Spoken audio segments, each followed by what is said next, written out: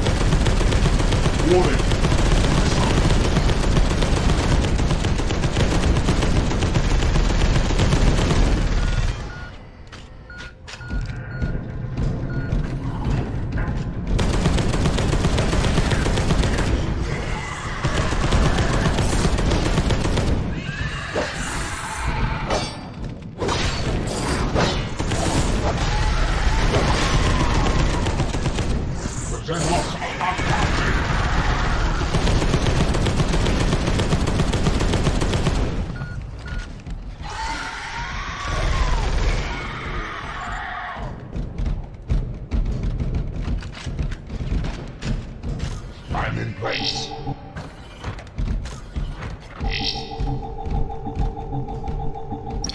I am in place.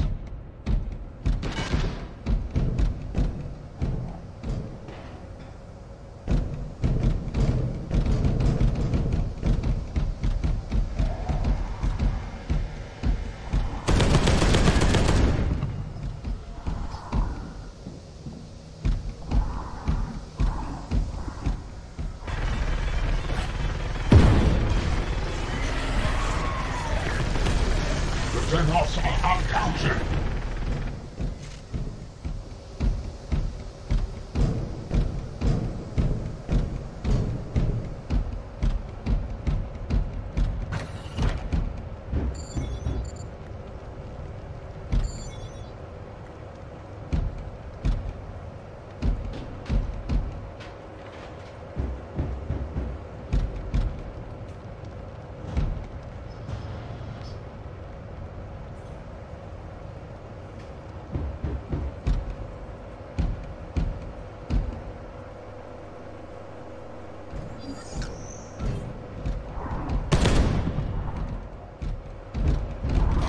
In position.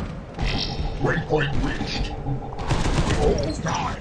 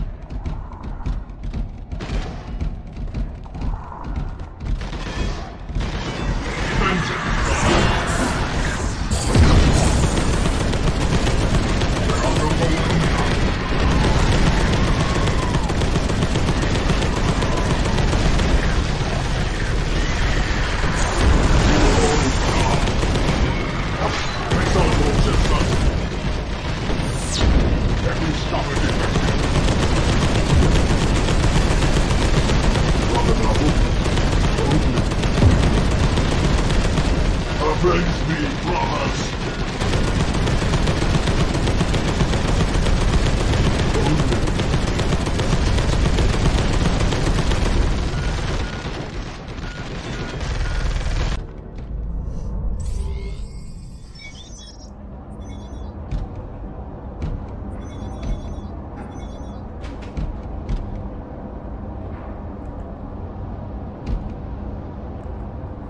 We have to quickly destroy the Archaeotech engine.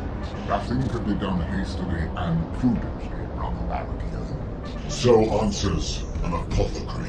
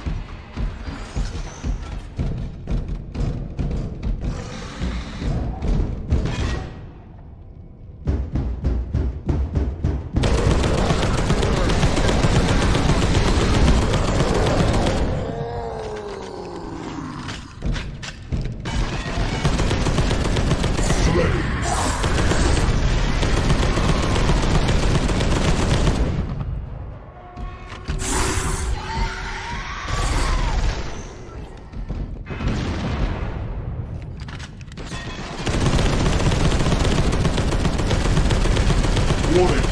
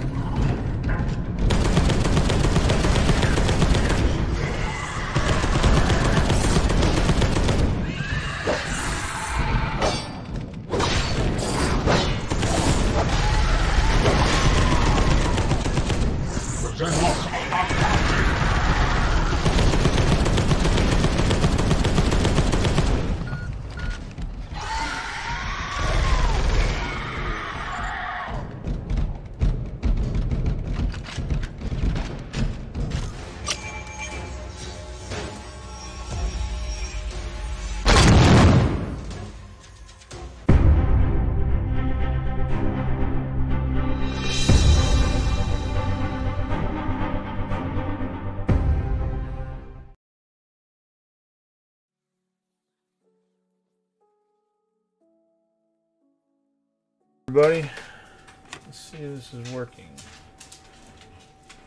Yep, it's all working. Welcome back to Angry Badger Minis. I just realized that I'm holding a blade like I'm gonna stab someone. That's funny. Anyway, if you were with us last night, I'm working on 400. Well, I guess 450, but or something like that. But basically, I'm on the brand new package of an old discontinued game, Warzone Mutant Chronicles, and these guys are Proxy Guard, Krieg Death Corps, whatever, because they came out in 1998, long before there were Krieg models. Nothing, you know, I mean, I have a Death Corps of Krieg Army. If you look on the YouTube channel, you'll see where we assembled all of that and some other stuff, as well as 3D printed Gorgons, Warhound Titan, Imperial Knights, stuff like that. But anyway, that's what I'm doing. I'm gonna put all 400 of these together, clear this backlog, and then we will move on to it should, well, I say it should give me time.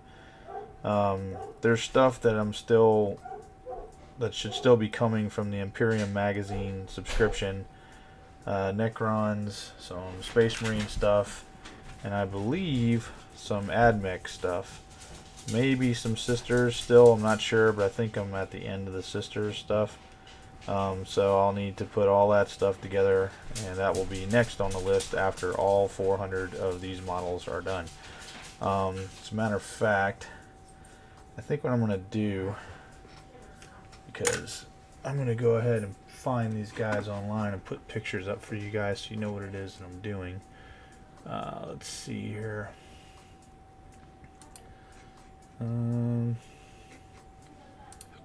Let's see. Warzone. Mutant Chronicles.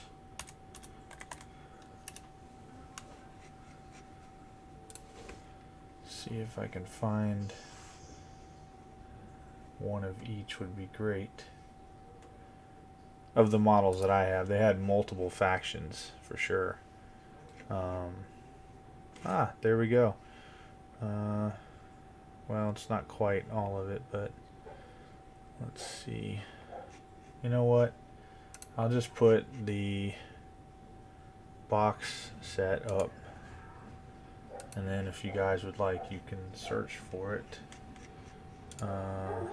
Save image, Screen Hunter.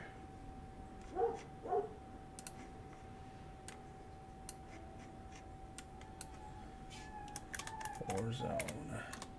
Yeah, we've got 5 boxes of these, and essentially what ended up happening was, again, there were no Krieg Death Corps or whatever back then, and so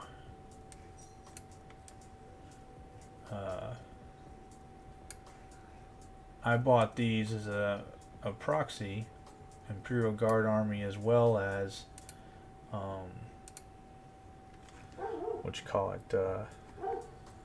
Krieg Death Corps, because I've always liked them. And uh-oh, where did this guy come from? Over here, really?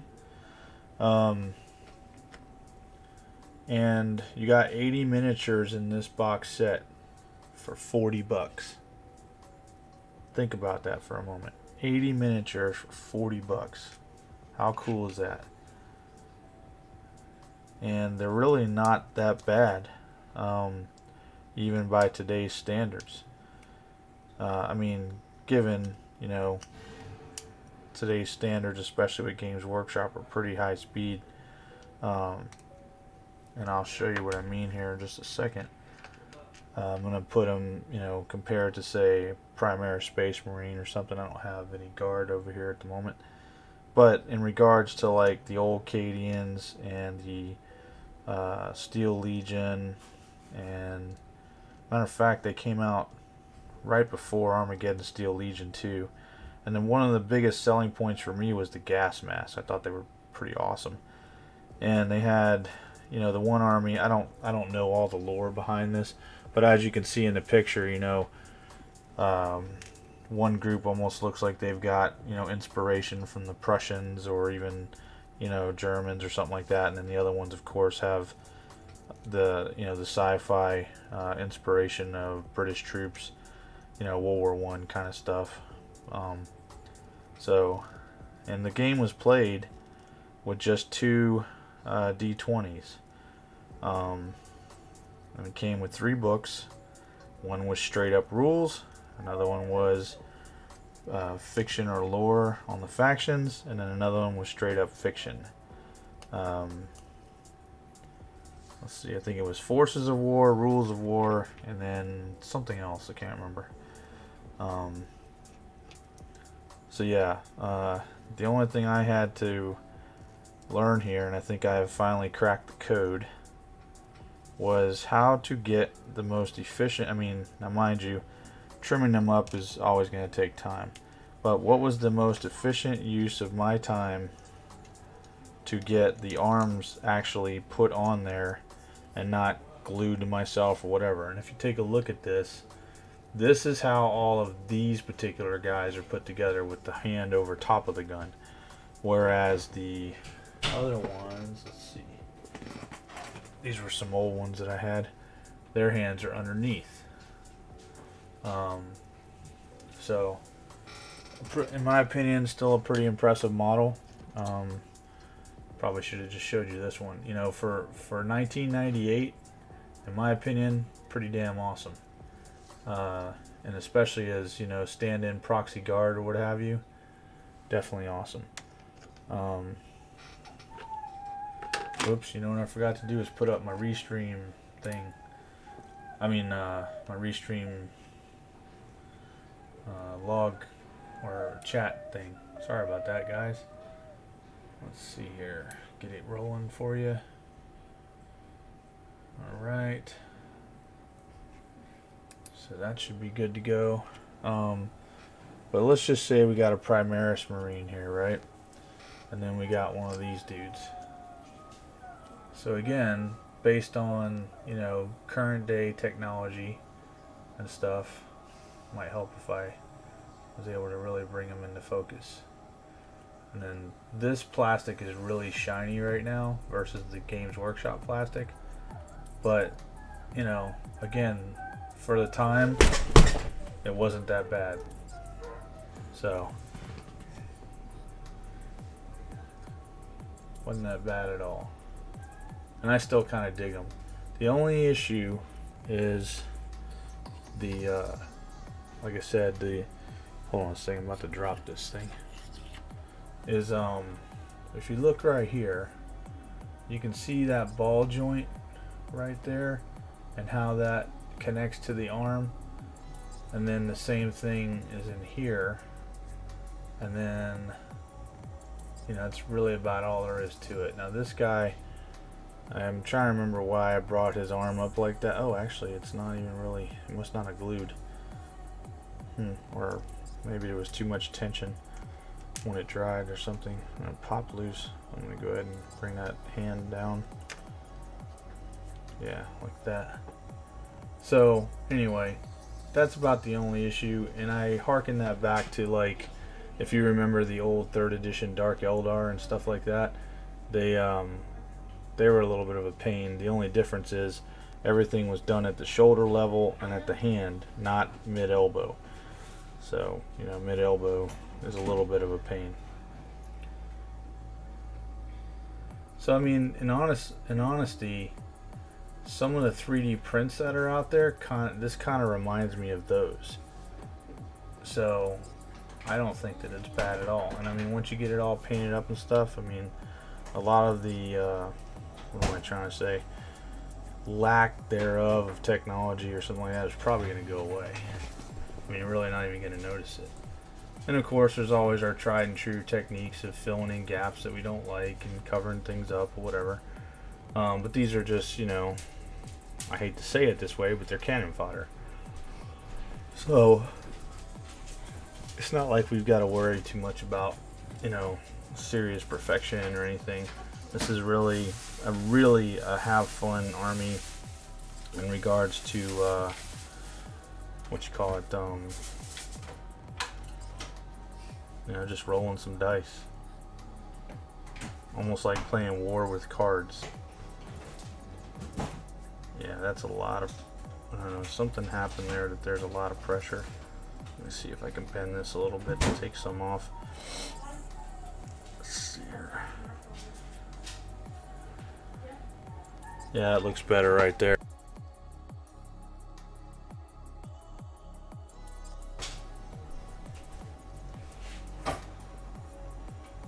I may have to use some zip kicker on this guy. You know, in a way it really doesn't matter, but it's my OCD that's kicking in and I see this. So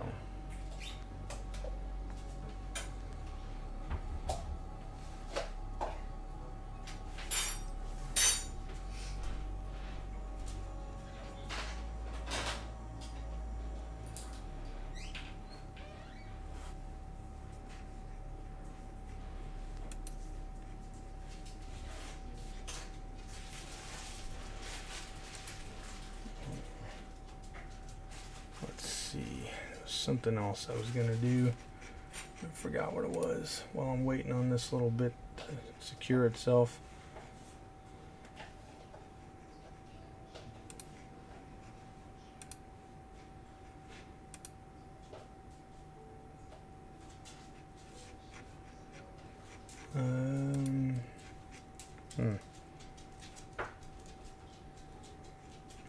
Okay.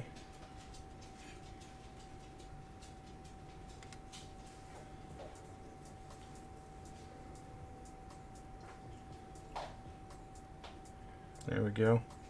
Cool. So anyway, we've got 10 here that we're going to be finishing putting together. This was a guy that ran, I don't know, we lost some parts. As you can see, he's got an Auspex on him and stuff. I'll need to rip that off if I can, because I was doing all kinds of stuff to try to make them blend in 40k wise. But I lost some arms for that guy, so basically he's a no-go, casualty of war, and he just won't be used unless I make my own or something like that, or I find something. That's one thing with these models, they don't really come with any extra parts, so if you lose something, that's going to be an issue. So that being said, I'll go ahead and put these guys together, and we will move on to, I'm pretty much going to have to do 10 at a time, looks like. And the slowest part is, of course, the cleanup. I mean, it's not a bad model in my opinion. And whatever this plastic is that they used, it's definitely better, as I learned the hard way, not to paint them first. Like paint them on the sprue, because it was just an absolute pain to get them put together. Of course, that primer was sitting on there for 20 years or more. Well, yeah, definitely more than 20 years, what am I saying? So, but I'm actually excited about these guys. I mean, you know, they can be whatever guard regiment I want them to be. They could be Proxy Krieg, even though I have a ginormous Krieg army. It just doesn't really matter. Oh, and that's something else. So the Krieg army, okay, or Krieg, not Krieg army, the Kill Team starter set that has the Krieg, plastic Krieg guys, and I keep trying to call them Krieg Marines, but the plastic Krieg and the Orc Commandos in there. The Krieg, I was concerned about how much larger those Krieg models would be from the Forge World ones that I have. I'm happy to say that while yes, they are technically larger, you would have to, in a lot of ways, really be looking for the difference, I think, before, you know, it'd be something you'd be concerned with. You know, say versus Primaris and Firstborn. So that's a good thing. As you guys can see, this goes together quite fast. It's the cleanup that's the issue. And there's not a whole lot I can do about it. And something I said last night, because this has been commented on in previous streams and videos, you guys probably noticed when I did my Space Marine, you know, my various Space Marine armies that I put together, that I would, you know, shift the head around, like, you know, looking different ways, and the way, you know, I just kind of did it. I don't want to say exactly random, but if I had 5 out here, it'd be like left, center, right, left, center kind of thing.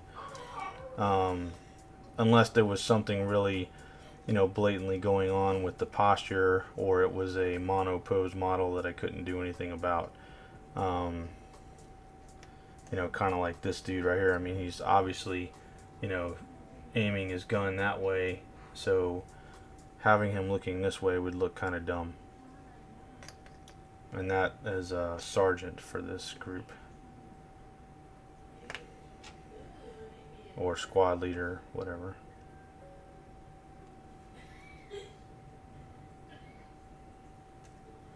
Yeah, I'm actually really happy that I'm working on these guys now. They've been, like I said, those boxes have been sitting around for well over 20 years, and it's amazing I kept them that long, I guess.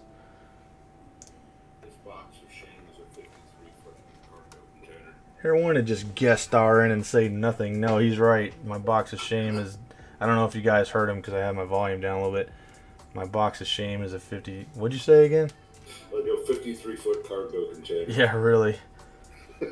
It's definitely the meme of that truck we just saw on, on Twitter.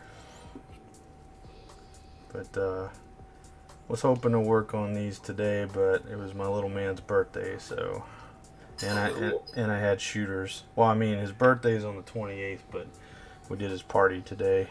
Oh, good. Not a lot of people, of course, just a couple of family members and then one friend that came over that he doesn't care about. So, you know, at 4 years old. It's your boy. It's your boy. Pretty much. Sigma male from hell. I can see it now. That's why I gotta freaking live till I'm like 100 to guide that fucker. Sure, your son is very antisocial and frankly just told one of the other kids to go hook himself with a cactus. Yeah. That's my boy. Yep.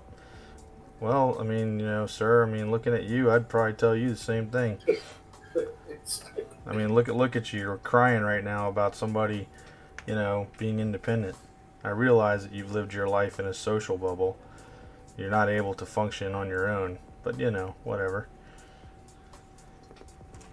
Yeah. We have a name for men like you. Yeah.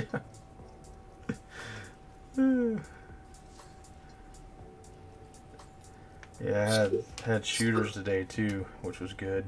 That's good.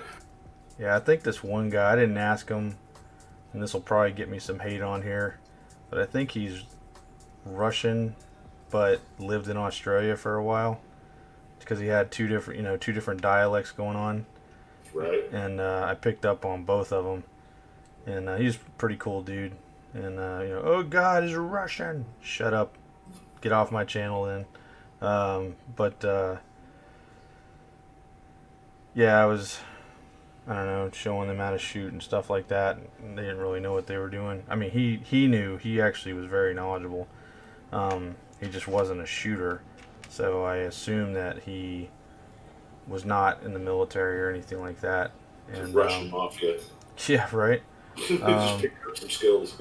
Well, so the lady that was there asked, well, he made the comment that, which I agree with, you're not always going to be able to present your pistol out, for instance, to engage a target, like, you know, when you go to any static range and shoot at targets.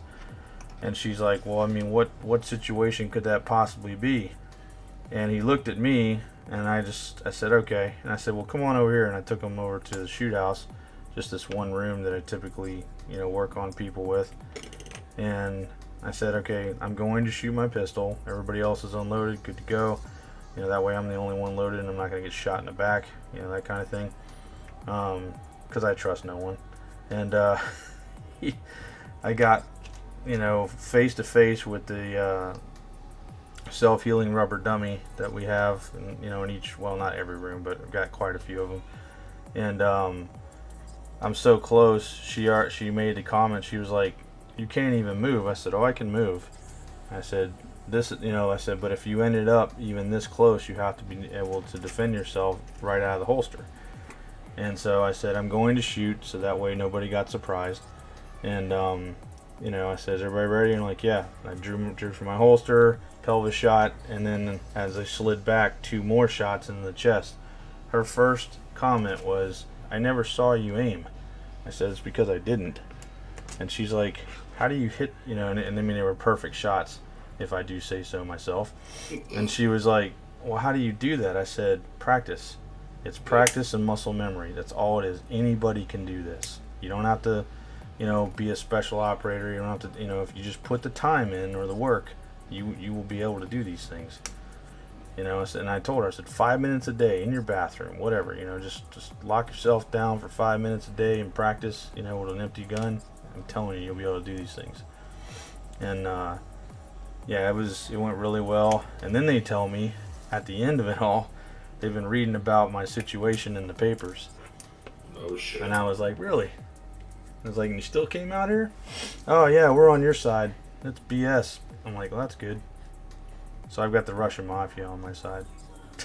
Not the worst thing to have. No, right? FBI's listening right now. What did he just say? We got him! We got him! FBI, open up! Oh man. Like, what's all this you got on your desk? Plastic crack. He's doing crack! That's all they're gonna hear. That's the crack. Yep. This is definitely the crack. Damn, I didn't even realize I just literally assembled all those guys that quick, or finished assembling them that quick. I'm already, wow. Cool. Maybe this will go faster than I... Who am I kidding? 400 models, and I've only done... What do we do? 1, 2, 3, 4, 16 out of this one box of 80. You should start your own Games Workshop store. Oh man, dude, I actually thought about that back in the day. Dude, I've been trying to reproduce models and make my own stuff since I got into this because of their costs. And that was back when a box of 10 Space Marines was $20. Now what are they, 60 or some nonsense?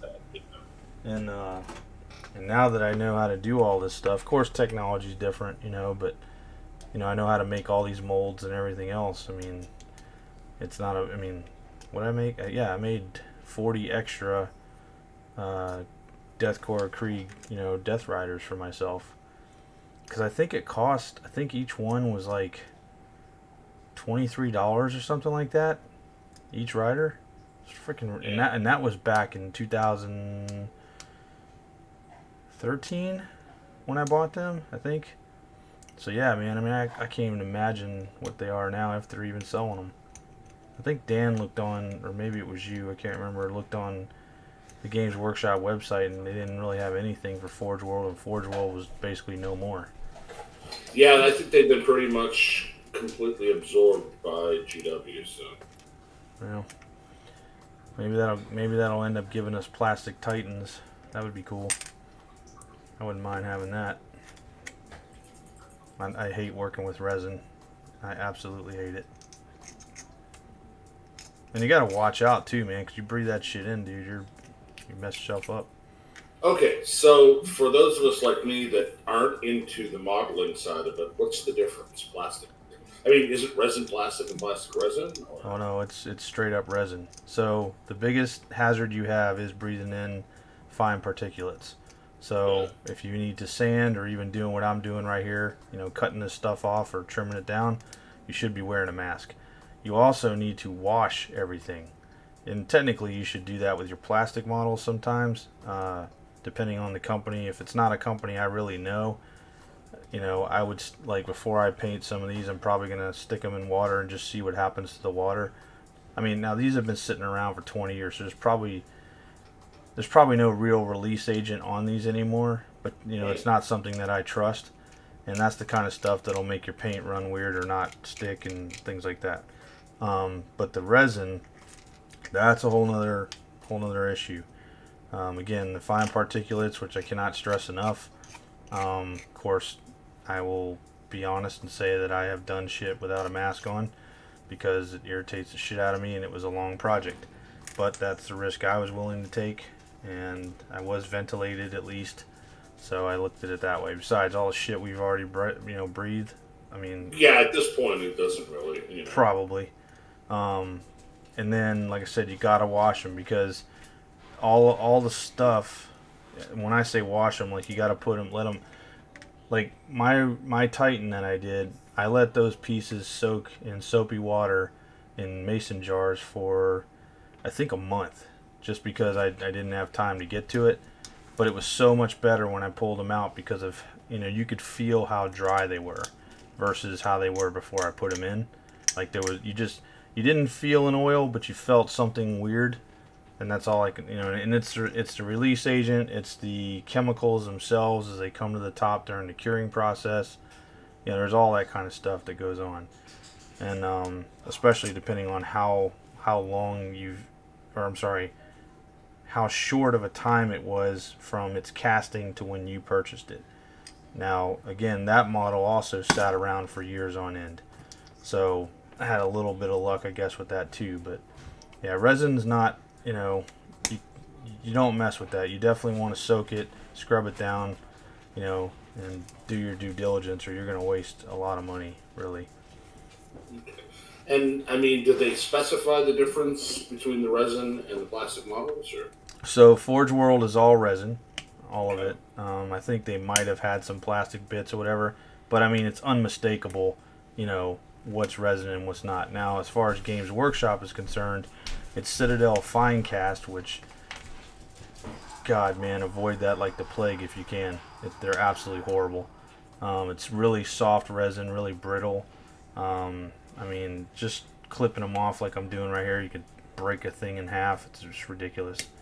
And I'm not even sure why they made that shit. But you know, again, you gotta wash the shit and do all the things that you would do. It's really, in my opinion, if you're gonna mess around with resin, it's really an adult thing. It's really not for kids, and you really need to be paying attention to what you're doing. So GW doesn't really sell resin other than the Citadel fine cast stuff, which I think they've pretty much gotten away from. I think they might have some old stuff still laying around, but I think the word's pretty much gotten out. Don't buy it unless, of course, you're a new 40k hobbyist. Right. That'd be me. I wouldn't know the difference. Right. You know? Well, and the worst part is they did it with the models that everybody wanted. You know, and so why bother? I mean, if with all the different types of plastic available out there, why go with resin? It was just like, you know, a technology change at the time. Oh, you mean now? Yeah. Oh, I wouldn't. I mean, honestly, I mean, hell, if you're gonna do anything, resin, 3D, you know, 3D printed resin. It's hard like this plastic here. Assuming it was cured correctly. I mean, obviously you could get stuff that, you know, will crack and, you know, under pressure if you tweak it too much or whatever. I've done that with some of the stuff I've ordered from people, but that was my own fault, you know, not theirs. And it's just, yeah, I mean, I honestly wouldn't. Plastic, in my opinion, is the way to go. I ain't got to worry about fumes and everything else. That's another thing. And I know that they say, oh no, that's just a China recast. No, that's bullshit. I freaking, you know, when I first started working on my Krieg Deathcore, my eyes were burning a little bit from, you know, the resin, whatever was in, you know, the fumes as it's off gassing or whatever, you know. And at first I didn't realize what was going on, but then I got a headache and my eyes were really burned. I was like, wait a minute, and you know, went outside, whatever, everything calmed down. As soon as I got back to the model, it started again. I was like, it's these damn models. It's the resin. It's off gassing and it's freaking burning my eyes. So, you know, and all that's supposed to be taken care of in the curing process with them. But, you know, and then here's another horrible piece to it. The resin models are not, they do not always, what am I trying to say? You can pretty much bet on any plastic model you get from Games Workshop, for the most part, everything's going to line up and be of the size it should be.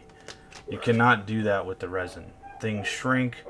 I mean, my God, there's plenty of videos out there from dudes that have, you know, I think, and again, I'm not trying to steal from Squidmar, but he did a thing a long time ago on a Thunderhawk that they had, and the amount of, I mean, it was an old one, and I think it was a metal one, actually.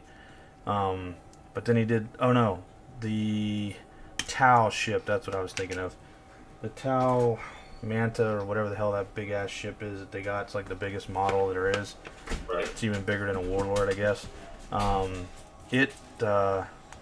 on a second. You switch some around? Okay, appreciate it. Anyway, it's all resin, and I guess things didn't fit together. You had to, you know, you had to fill in gaps constantly. You also had to reheat the resin to bend things into place. That's another thing you have to worry about with resin. I've had to do that with my Titans and stuff.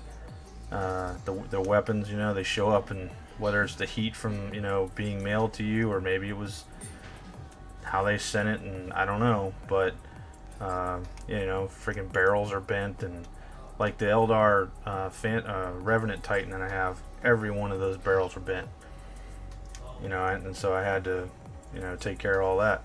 And it's not a hard process. It's just, you know, more time. It's just another step in an annoyance. It could be, yeah. I mean, I don't know. So you know me well enough. I'm not an elitist in this hobby. I don't give a shit about half the stuff that people complain about. If I have a bitch, it's one that I've thought about for some time and actually have experience in. I'm not, and even then, I'm still a little reserved as far as really bitching about it, because, you know, part of this hobby, in my opinion, is the struggle.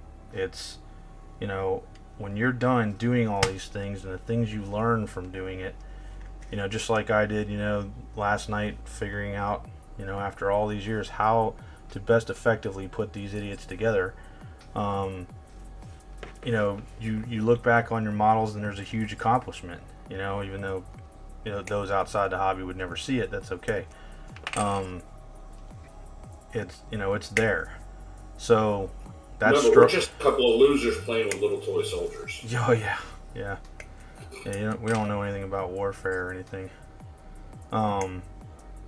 You know, it's just, I don't know, man. I look at all of it as a challenge. I mean, hell, the first Space Marine I ever painted, I wish I still had it. Man, I didn't know anything about acrylic paints. It was, all I had was enamel paints, because that's what I knew when you paint a model, right? I was gonna say that's like Tester's modeling paints. That's exactly what I bought.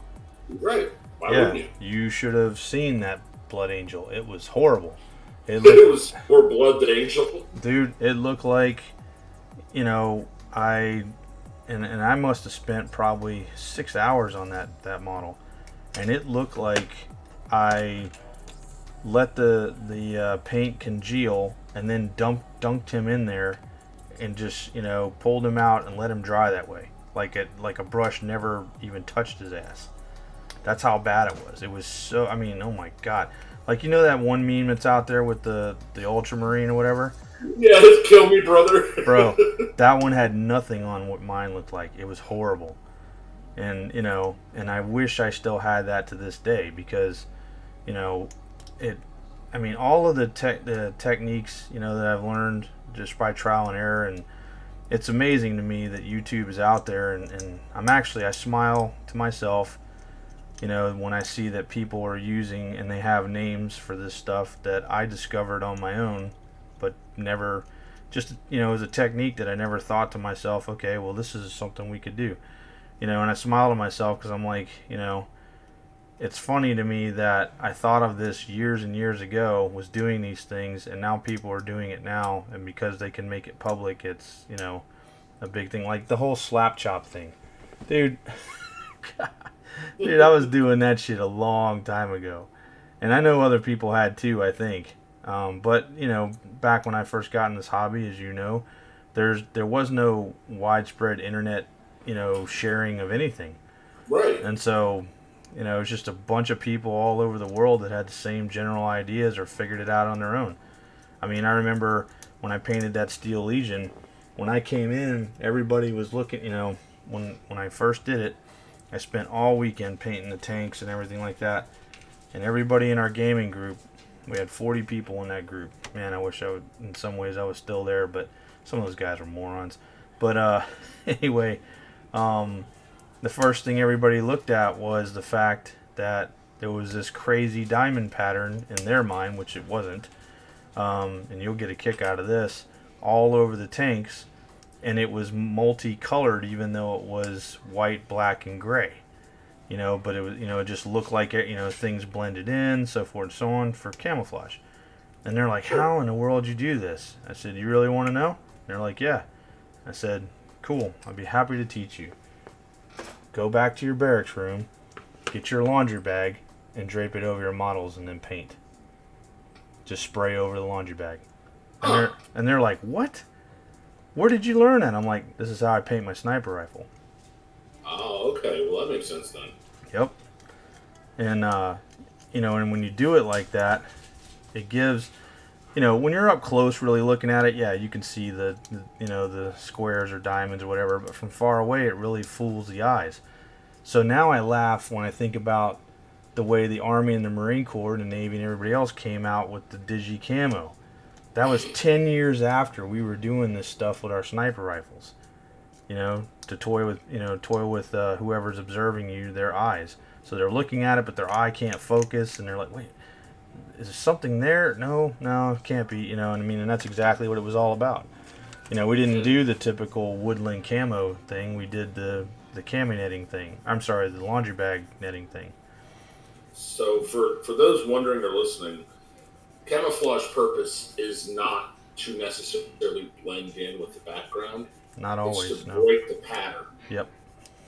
Because your eyes looking, you look for a tank, you're looking for a tank-shaped device. Yep. But it can be sitting out there looking like something else altogether. Hey. Some people really go overboard with it, but well, and camouflage can take many different forms. We just the way society is these days, and of course the stuff that we have, our minds have limited ourselves to a paint pattern. But if you look at history, for instance, and we actually did this in my old sniper platoon back in, what was this, 97, 96? It was an op, against our own battalion. And basically what happened was they were looking for us, the whole of the battalion, 1,500 Marines, right? We took PVC pipe and sheets and painted Humvees on those sheets, like each side of a Humvee on the sheet, and then draped it over the PVC pipe. So at range, they thought for sure we got them, and they did their entire maneuver on it. And then when their instructors were called and told, you've just been wiped out by indirect fire assets, what are you talking about? Well, they're not even there. They're actually behind you. They were, oh man, the battalion commander, he was so pissed. But Napoleon did that. That's where we got the idea from. Right. So Patton's 20th Army Group. Yep. World War II. Blow up tanks and wooden bullshit vehicles, fake everything, fake airplanes. Yep. Well, look at and then look at World War I with German sniper. Well, the German snipers, or we'll say marksmen. I don't know if we could necessarily call them snipers at the time, but one of the biggest things that the Germans had, was the facial and helmet armor. It was literally impossible, or almost impossible rather, for a normal troop to be able to get a headshot. So they could easily sit, in their trenches. Yeah, I'm sure it rung their bells and stuff, but you couldn't kill them.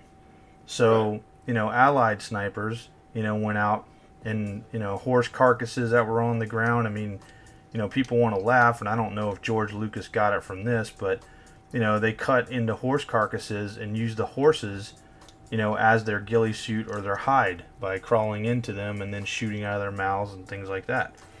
And they were able to sneak up, on the Germans, and then they were able to take these well-aimed shots and put it right in the eye, whatever the eye opening of those helmets.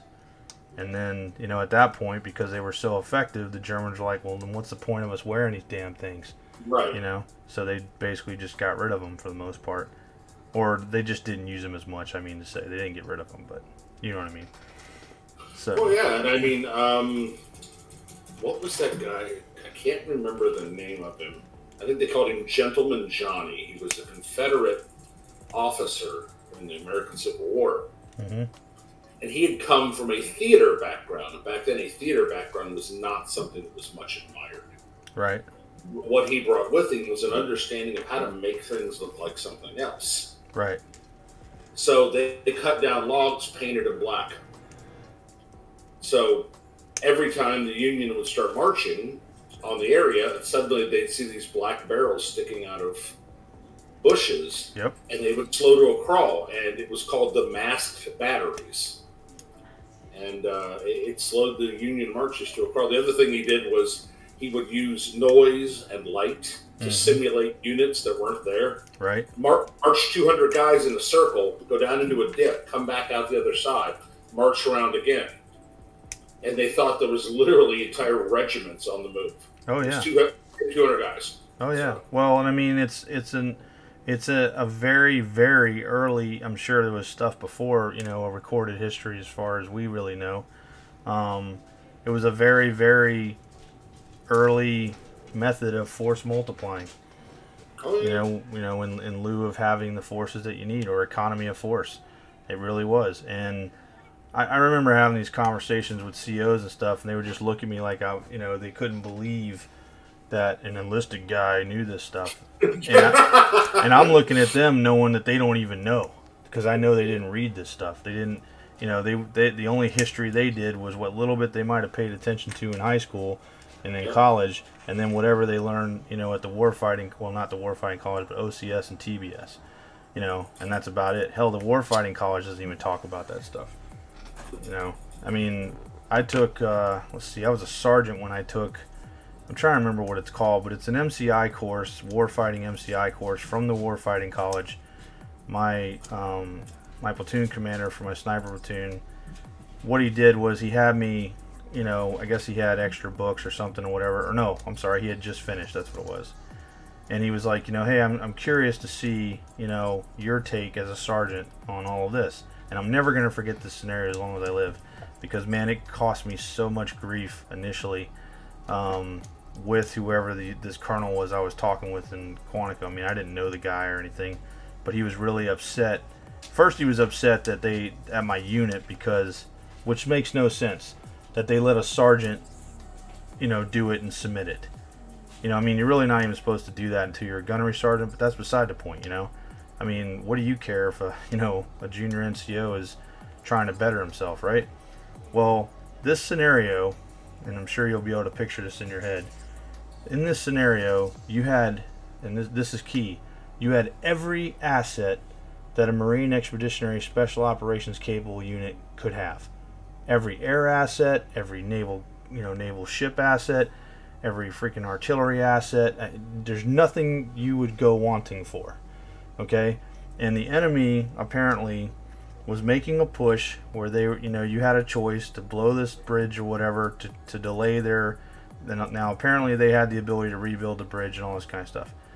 That you had, you know, to make the choice of how you were going to delay and deny them the ability to access that bridge. Were you going to blow the bridge yourself? And what assets were you going to use? They never factored in a Marine sniper's thoughts. They never factored in a long-range reconnaissance patrol or intelligence gathering assets thoughts on it. This scenario was basically down to conventional operations, tanks, etc. That's it. That's all this thing was about. You know, and having a FAC, you know, forward air controller or whatever to be able to, you know, call in air, so forth and so on. That's how, I mean, that's the whole reason we have things or had things like the Sniper Employment Officer course, or, you know, a SARC Commander's course and stuff like that, so you learned how to use reconnaissance assets, etc. Because they just don't know. And, you know, and unfortunately, you've got plenty of officers out there that just don't want to listen to anybody enlisted. Well, anyway, the bridge in the operational area to include your FIBA, or forward edge of the battle area, for those of you that don't know, laid in between two giant ridge lines, according to the map, that were somewhere in a ballpark of about, I don't know, 1,000 feet high. For those of you that, you know, are not familiar with this kind of stuff, it's very tall and steep, but not for a unit, you know. I mean, it would take, you know, some time to get up there, but not that much time. So it's not unreasonable to say that you couldn't get a unit up there to observe, or even halfway up, which is basically what I did, because you wouldn't want to be on top. That way the ridgeline itself masked, you know, where you were, especially if, you know, they started figuring out sniper fire and things of that nature. Well, what I did was, you know, we had the snipers or whatever in there, and again, they said you had all these assets. The contention behind what I did was I never used any ground forces. No tanks. Well, I take that back. I used engineers because they said that there was a minefield or something like that. So I had engineers come in to confirm and deny the existence of the minefield after we, you know, did a little bit of area reconnaissance ourselves. And then, you know, with the time we had allotted, you know, putting the snipers up on either side of the, we'll call it a valley. And then I had them reinforce that minefield just around the bridge itself. Apparently the river or whatever it was the bridge was over was way too deep to ford. Like, that wasn't an issue. So the bridge was the main choke point. But I never brought in tanks. I never brought in any, you know, infantry. I only used artillery, naval gunfire, and aircraft. And according to the scenario, as I did it, I win. When that was sent up, we literally got a call, from the warfighting college about who sent this up, who allowed a sergeant to do it, blah, blah, blah. And they wanted to talk to me about it. And the colonel was like, and he said this, I couldn't believe it. He's like, this is why we send officers and train them so hard, so that, they understand the full scope of what, the Marine Corps can do. And I said, I understand what the scope is. He goes, well, you didn't use, hardly anything. I said, I didn't need to. And he goes, how do you figure? And I said, well, the question actually would be, why do you think that we needed to use troops and tanks, when they weren't necessary? Well, why do you think they don't? I'm like, because lives didn't need to be wasted for something that could be taken care of by superior, firepower from indirect fire assets and air superiority. The phone got real quiet. Yeah, I mean, that's kind of common sense. So you would have thought. You would have thought. It was the old joke that if ground commanders had their way, they would advance under a constant barrage of artillery. Yeah, if the ammo, if it could be supplied, sure. I mean, well, and that's the thing, like what happened was, he said, "Let me speak to your lieutenant." And so I put Lieutenant Perry back on the phone, but he kept it on speaker so I could hear. He just kind of told me, with his finger, don't say nothing. And he goes, Lieutenant Perry, admire your, trying to better your Marines and stuff, but I mean, honestly, we don't want them thinking. Well, he didn't say that, but he was like, That's what he meant. Yeah, probably. He was like, honestly, I mean, this is why you're in the position you're in, and he stuck up for it. And he goes, well, Sergeant Geis at the time, he's like, Sergeant Geis is, the best team leader we have. And he's like, is that saying a lot? And he goes, absolutely. And he's like, okay. And he's like, so this is why you did it? You let him do this? And he goes, yes, sir. He had no idea. I just called him in the office one day and said, do this. And this is what he came up with. Well, how long did it take him? How many days? He goes, 20 minutes. He said, what? And he goes, yes, sir. He's like, 20 minutes, and he was done, went back to his team, went out in the field, and then you called me, and I called him out of the field to deal with this phone call.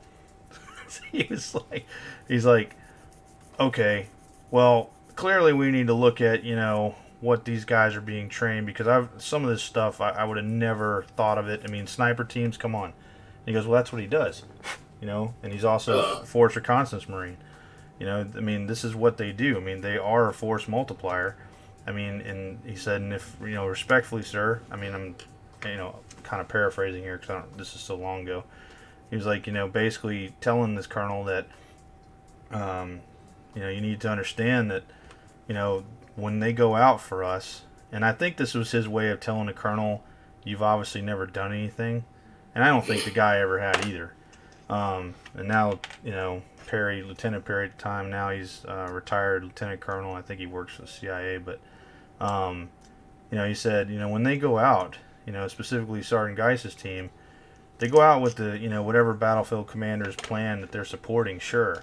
But they go out there and confirm or deny whether or not that plan is going to, work. And then they brief the mute commander, through the intel, or the skiff. And if they decide that the plan needs to change, then it changes. If it has to be changed on the fly on the ground, they brief the commander once he arrives in the objective rally point, and it changes. That's their job. Well, I mean, we got enlisted men. Are you telling me we got enlisted men telling officers what to do in the field? And he goes, yes, we do. Yeah, duh. Well, after I went to SOTG to become an instructor, that kind of stuff, when I got back to the fleet, it seemed like everything had changed. No more did staff and COs write, training plans and all this other stuff. I mean, I didn't even know what Marine Corps I stepped back into.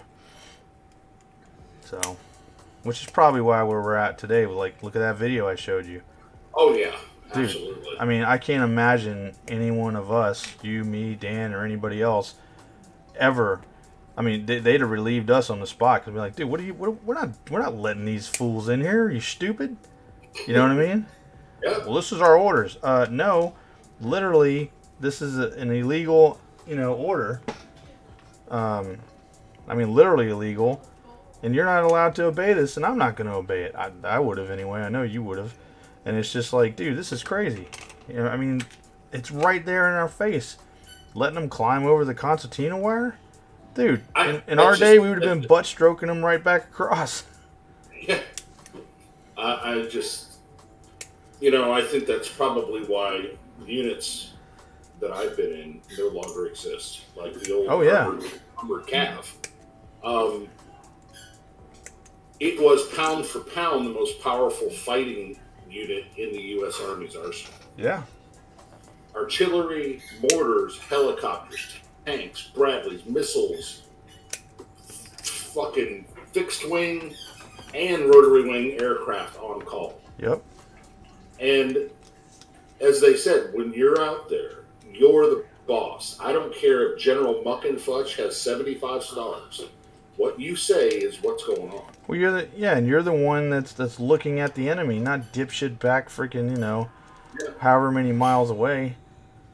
Yeah, I mean, more than once we'd be out both once in training and also in reality, and you hear this lieutenant trying to spit out a contact report. Put your goddamn sergeant on the radio. Yeah. That would never happen. That would never happen again. No, those days are over, and you know, it's I don't know, man. I saw that today, and I mean, I saw the other one, you know, where they raised up the concertina wire with the forklift and stuff, and you know, and I'm just like, dude, what the heck? Where they unlocked the gate, you know? I just, you know, and this, the fact that you have commanders there willing to make this happen, and you got troops that are willing to follow those illegal orders. Okay, the court said we can't cut the wire. Okay, well, we're not cutting the wire. We're letting them climb over. You know, all you're trying to do is circumvent the court system, something that you and I would go to prison for. You know, right. I don't know, man. I don't know where we are anymore. And I think this is all of, you know, a devised or devisable plan. I don't care how many women and children we might see, you know, that the media decides to, you know, fool the public with. It's about, dude, even if 10 a day, you know, 10 sleeper cell terrorists a day got inside the wire, that's all you need. I mean, hell, the Viet Cong proved that, and they did it with one at a time. You know, sappers. Yep. And it just, I don't know, man. We're just stupid. I mean, I honestly, I mean, I hate it for these guys. They should be arrested for aiding and abetting the enemy. I mean, nobody's going to have the balls to do it, but... And hell, the way we treated, you know, I say treated, the way that we dealt with, you know, POWs and, you know, even humanitarian missions and things like that, you know, all those supposed refugees, like Cuba with Joint Task Force 160 and all that stuff. Dude, there was no, oh, it'll be okay. No, dude, we were harsh as hell. Because that's how we weeded out the criminals and the bad element, you know? Because they're like, oh, wait a minute, we're not going to get away with this shit. Have you been watching what's going on over in Ireland? Yes. Oh my God. I don't like that guy. I'm going to probably say it wrong. I think it's Conor McGregor. Yeah, same, but he's not wrong this time. No, yeah, that's what I was going to say. He's spot on, dude. Hell, dude, if it were me, especially with everything that they did back in the day with the IRA and everything else, and, you know, FBI's going, oh my God, you're a terrorist. Dude, they need to be taken back. All these countries need to be taken back their country. This is out of control. Well, I mean, Sinn Féin, which, for those that don't know, is the political arm of the old Irish Republican Army, is going, oh, you know, well, let's just drape everything in a rainbow flag. It'll be fine. Yep. They have clearly lost their heritage. You know, I mean, you got, what's that freaking dude's name that's in the parliament there talking about how everything's too white, you know? And it's like... That's their prime minister. Yeah, I'm like, dude... That's their HNIC, man. This dude is literally running the country, and he's saying there's too many white people in Ireland. I'm like, have you met Ireland? Yeah, it's like 94 or 95% Caucasian. Something like that. I mean... I don't know. It's just ridiculous, dude. I mean, and it, you know, they know nobody's going to do anything about it, has the money to do anything about it, and I think in a lot of ways they are hoping that people will rise up and start this utter anarchy worldwide, because then it gets their, you know, depopulation nonsense going. It gets, you know, a lot, you know, the ability to sit there and go, see, this is why we need a one world government. We can all unite, pool our resources, you know, so on and so on. And I'm telling you, this is all, I mean, they've got all the time in the world. We don't, you know, to a point, and eventually it'll get to, I mean, look at what happened with COVID, dude. Or, you know, just, and then over like toilet paper shortages and things like that. Oh yeah, people lost their shit, man. Yeah. Turning their own family and neighbors. Yep. And we weren't even at war. You know, they weren't even, you know, there was no CCP or anybody else here that they could be a brown shirt for. I mean, it's crazy. They're brown shirting for their own government. Yeah. Well, yeah, I mean, whatever it took to make sure they had food on the table, and that's it. That's why, you know, all this talk of, oh, I'm a patriot, blah, blah, blah. Okay, dude. You know, I mean, maybe you think you are, but until your convictions are truly tried, I'm not really buying it. And, you know, and I've been there, you know. Right. I know what it means to possibly lose your career because of what's, you know, the right thing to do. And I still did the right thing because I got to live with myself. You know, I got just like the crap I'm going through right now. I'm not going to ever be in a position, never, to tell my kids, don't quit on something, and have in the back of my mind that I quit when I needed to be as convicted and as strong as I need to be. Not going to do it.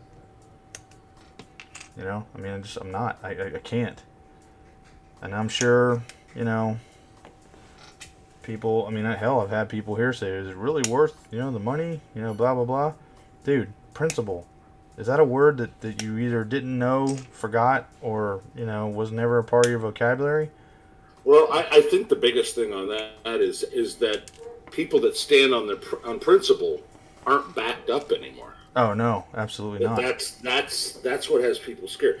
You know, you can get people to stand on principle if they turn around and see somebody behind them. Right. But if there's nobody there, or if the people behind them are running away, oh yeah. We both know that watching an army break is it just takes that one guy. Yep. Well, look at the Republican Party. Yeah, that's true. An exact example, and that's not even war. Freaking turn on each other left and right. And I'm not saying that they should agree, you know, with each other completely or anything like that. I mean, hell, if that's the case, we might as well not even have, you know, the government, you know, a republic or anything like that. It'd be a one-party system like the Ba'ath Party or something, you know? It's kind of what we have now anyway. I know. The Uniparty. I try to ignore it. Uniparty. They're Unis something. Freaking... Probably got something to do with their nomenclature or whatever you guys called that shit on the My Little Ponies. I can't. The cutie. Oh man, people were still running with that. What is it called? Cutie what? Cutie marks. Oh, cutie marks. You wait, man. You got a daughter. You wait. Boy, she's gonna latch on to something like that, and you're gonna be sitting there going, "Man, I laughed to see that." She's gonna tell me that, I don't know. I'm trying to think. I thought I saw somebody named a My Little Pony. It was like Rainbow something. Rainbow Dash. Okay, yeah, that sounds right. And she's going to be like, Rainbow Dash would have killed Horus. Yeah, she's probably going to get a little mixed message. And I'm going to go, Horus who? Horus Heresy. Yeah. Oh, my God. And for anybody listening, no, I am not a brony. I have a granddaughter. She went through her My Little Pony phase. And what's a brony? A brony is a grown-ass man who follows My Little Pony and, like, gets all excited about the shows. I have another name for people like that. Oh, dude. That's weird. I took her to the movie. It was a My Little Pony full-length movie, and I'm like, okay, I love this little girl. I'll take her to the movie. We go walking up. The entire line was grown-ass neckbeards waiting in line to see a My Little Pony movie. Bro, I'd have turned around and left. And I looked at her, I said, honey, the movie's full. What do you want to go see? And she's like, I said, no, any other movie. What do you want to go see? There was some other shit she wanted to see, too. That's good. And I'm like, come on, let's go, hon. Let's go. We got 20 minutes to kill. You want a soda? Yeah. I was not about to take that girl in there with a room full of pedophiles. Yeah, a room full of pedos. Jesus. Like, I could probably hold off 5 or 6 at a time, but yeah, just I mean, go, just look up Brony. You're gonna throw up, man. No, I don't want to look up Brony. I don't even want to. It's probably like some kind of FBI, flagging list or something. Oh, they probably like them. Oh man. They like them but yeah, now it's Hello Kitty, or I don't even know yet. I got to get her Christmas wish list. I think my wife got her daughter something with Hello Kitty. I thought I saw that, but I don't know much about it. Where that Hello Kitty is $40K for young girls. Did you get Danielle something Hello Kitty? No, Monica bought Danielle. Oh, her sister did. Okay. That's like $40K for girls like under about 13. I don't really know what it is. Yeah, Crystal, she doesn't know what it is either. Well, he says it's like $40K for little girls. I don't know. Maybe it's like, I don't know, crazy cat person. Yeah, it's basically, it's figures, it's movies, it's stickers, it's toys, it's stuffed animals. It's a money There's sink. there's a $250 makeup mirror for young girls that's Hello Kitty. Oh my goodness. Yeah, again, it's yeah. And yet, tween girl, $40K. And yet, my models will last longer. Yeah, because they'll forget about it. My little Katie's probably already forgotten. It'll be something else now. So, but that's crazy. Last year, man, we got her nothing but, and she just was ecstatic. So. Hold on a second, I'll be right back.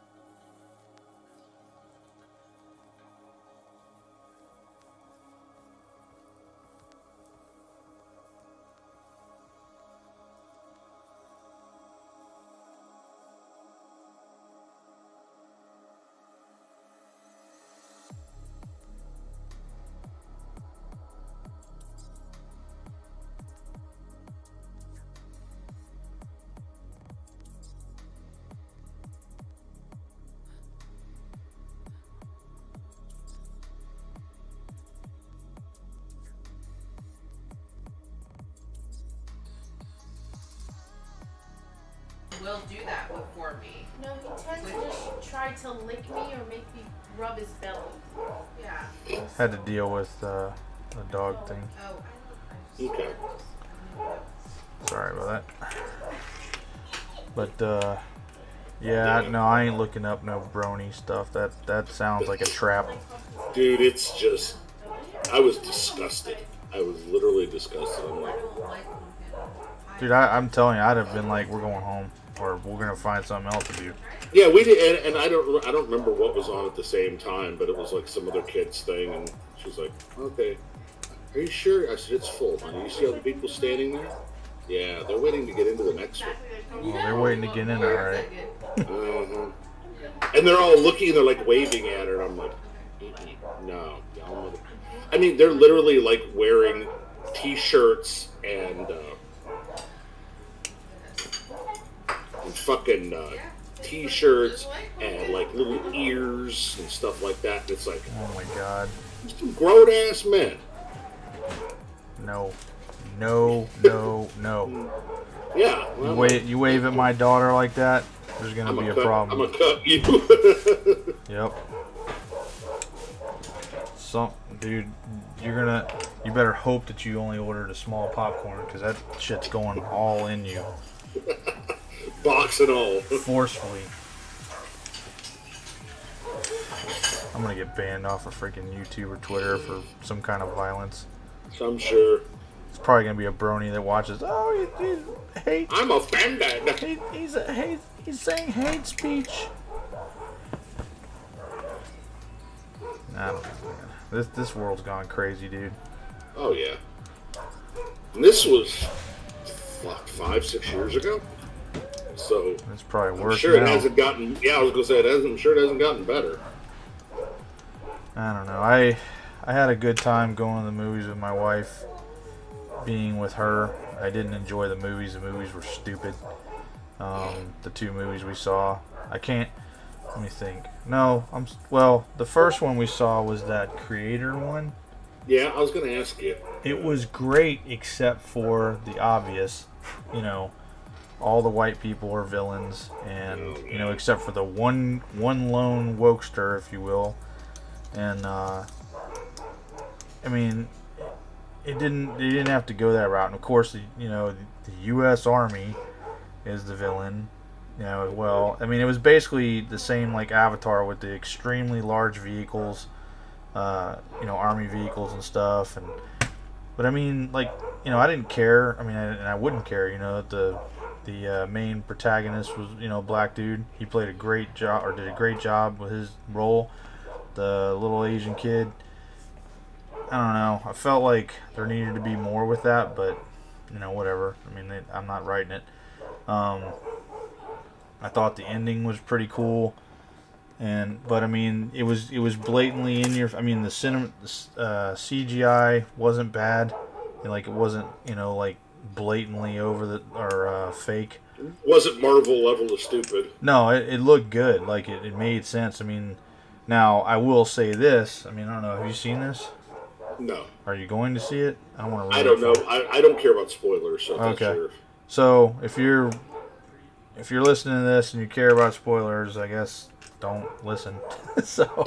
But now they had this thing that was in I forget what they called it. I mean, again, I was paying attention as much as I could to the point that I was trying to ignore the bullshit.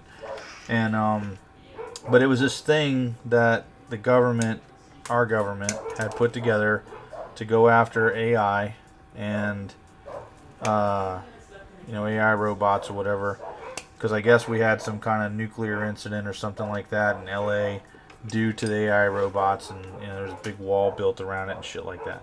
Whatever this space platform is, basically, or suborbital platform, they have teams that go out, locate these these AI camps or whatever, and then it has, I mean, you can actually see it. It has this giant targeting array. Like, think of it like you're scanning a UPC symbol or something, and in the store, and right. it does that over the ground. But here's the thing: this thing is supposed to be so stinking massive, and the target array is supposed to be so massive that we'll just say it's like the equivalent of, I don't know, like 38 TACOMs missiles, worth of AOE. But the facility is so massive, it doesn't make any sense how it's not, the target area is not that massive. It just didn't, it doesn't add up. So anyway, hold on a second.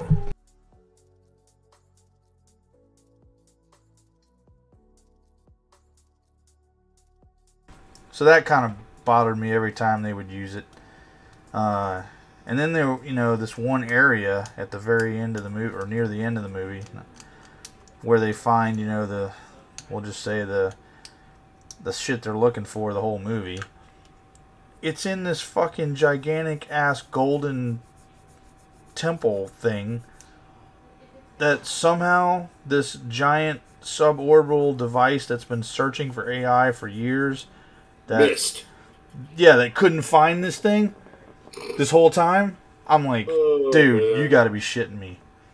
I mean, my God, dude, our fucking satellites we got right now could find that shit. They could practically read a license plate. Come on. Yeah, really. Google Earth fucking probably would have found that shit. I was just like, dude, this is dumb. So, yeah, that part was dumb. But it is what it is. And then the other one we watched was Five Nights at Freddy's. Holy shit, was that dumb.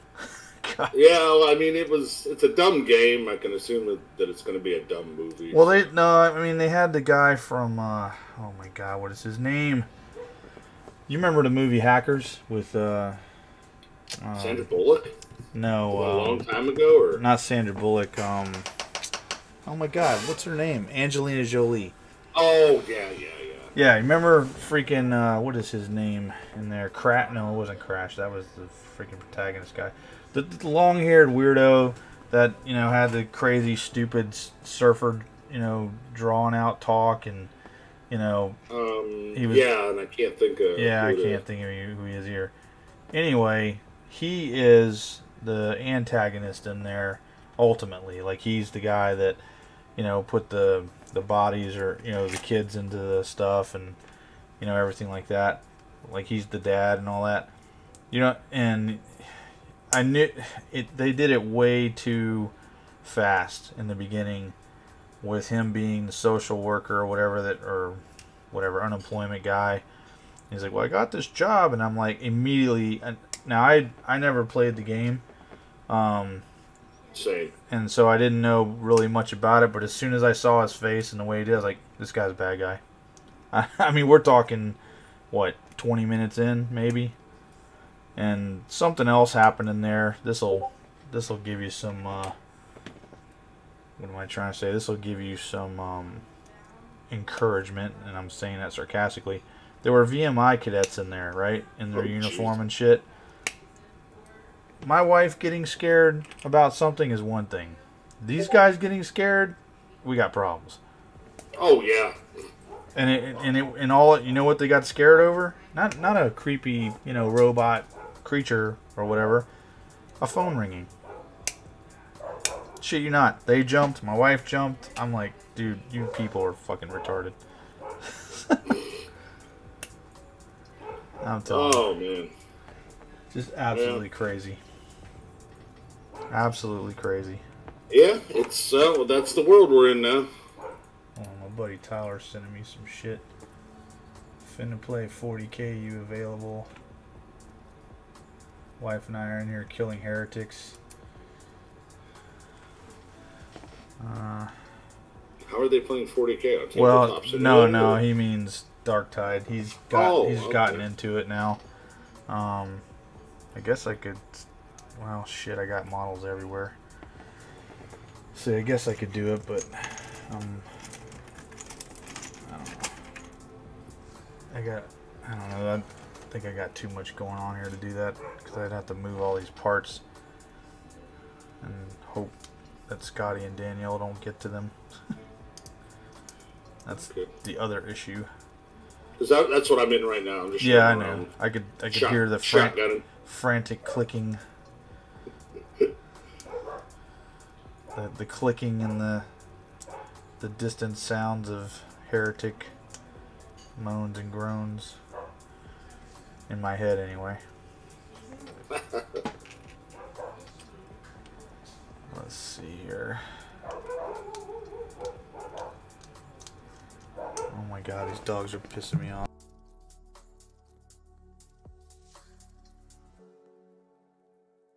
Reason to be barking right now.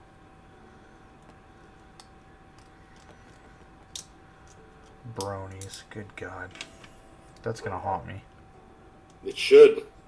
I've had to think about it. Jesus. That's just ridiculous, dude. I don't know. I don't get it. I mean, are they looking for attention? Are they literally a pedo, or fucking... Yeah, I mean, and it's a show like for 9-year-old girls, and it's called Friendship is Magic, and magic is heresy. I saw what's her face put that up there. That was pretty good. Yeah. But yeah, it's basically they go around and they have these little missions, and there's like unicorn ones and Pegasus ones and regular horse ones, and some of them have magic and some don't. Unicorn 1, this is Arabian Horse 2. come in over. I don't know. You said missions, so that's. Wit tard stuff, and they do all this fun thing. And again, it's supposed to teach you to be with your friends and have fun with your friends and blah blah blah blah blah. Oh, anyway. So be a collectivist. Got it. Yeah. Ah. Gotta be popular. You gotta do what everybody else is doing. Fuck off. You gotta be an individual, just like everybody else. Yeah, exactly. Can't have that. You're a threat to the system. Oh my gosh. Hold on a second. Yeah.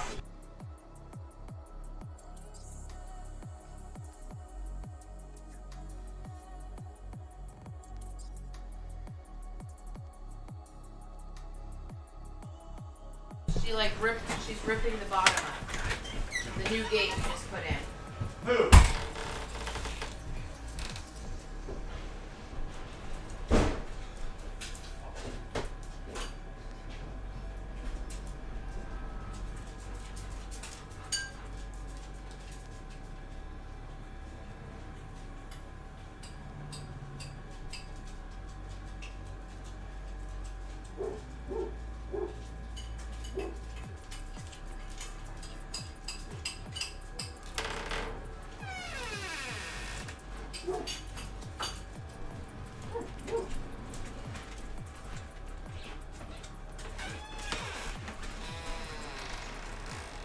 Watch out.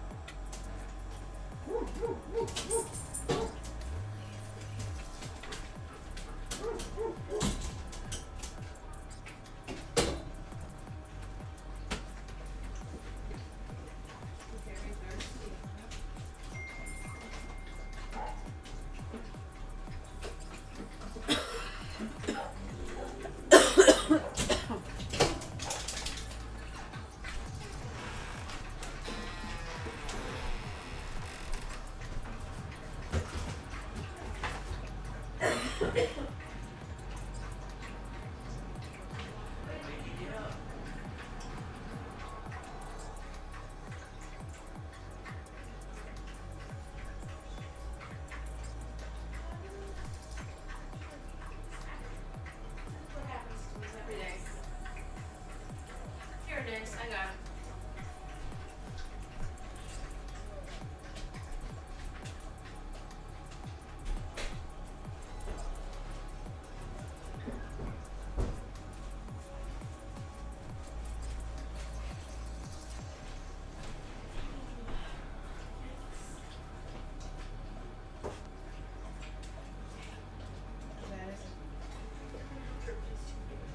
Two?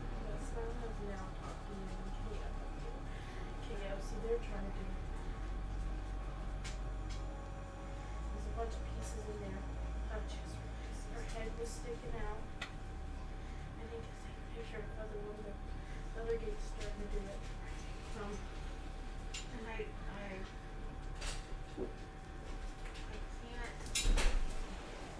I've wired it all, but it's a thin wire. Fixing that.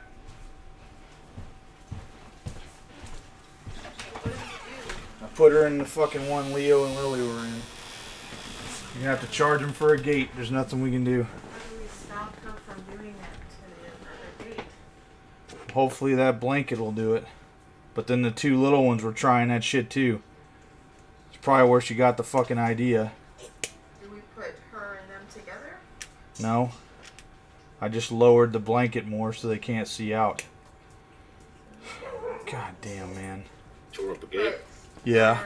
They're the same family, so are they panicked and should be together is what I mean. I don't know. I don't know. I don't know. There's not a lot of room in there for those three dogs.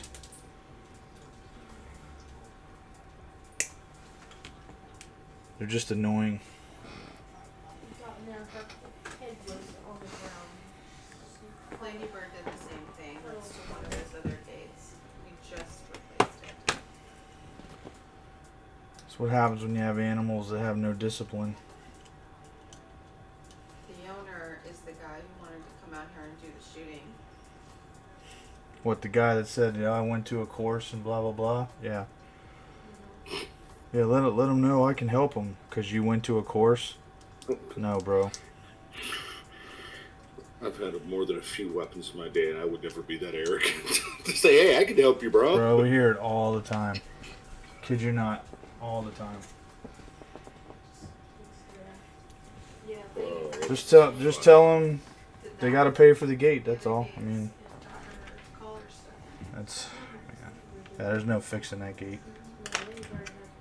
That dog. I'm trying to remember. It's like. What kind of dog is that? That's a Great Dane. Great Dane. Oh shit! Those things are horses. Yeah. Well, it's a They're big. usually pretty passive, though. That's interesting. They're usually pretty easygoing, you know, well-disciplined dogs. Of course, that's training too. So. Right. What country are they from? I don't know. Germany or something? I don't know. Well, They got her and another Great Dane shipped in from Germany or some country. They're a puppy from that country. just need to tell them she tore the gate up. To go all that trouble to ship a dog in and then I didn't get it trained properly. Yeah. And she's been here before. I just think I don't remember her. she's been here once before. Was I here? I don't know. Probably. You're here all the time. I don't remember that dog. Yeah. She's, I'm here all the time. yes, you're here all the time. Where do you go? I go to Florida. Where do you go? She wasn't here, like... Look, I go to the Warhammer 40,000 universe in my head. That's where I go. Okay, well, I'm just saying, yes, she and KO were here once before. Theo is the new one. Well, then this dog got older then or something. Yeah, she was a puppy when she first came here. Now she's, it was like a year ago that she'd been here once. Wow. Or 8 months ago or something. Probably be a long time ago if you remember that. I'm surprised you would remember. No, I don't remember that. Can you I check, put it in my Lene, can you notes. check on that, please? Yeah. One of those idiots are barking. Yeah, I put it all in Still my going. notes. And then when they come back, I kind of have an idea. Gosh, man. I mean, ultimately, I guess in a way, I don't really care because they're going to pay for the gate, but it is a pain in the butt to replace those gates. And now I got a cut thumb from the door. That's just a pain. I'm actually like just sucking it up right now.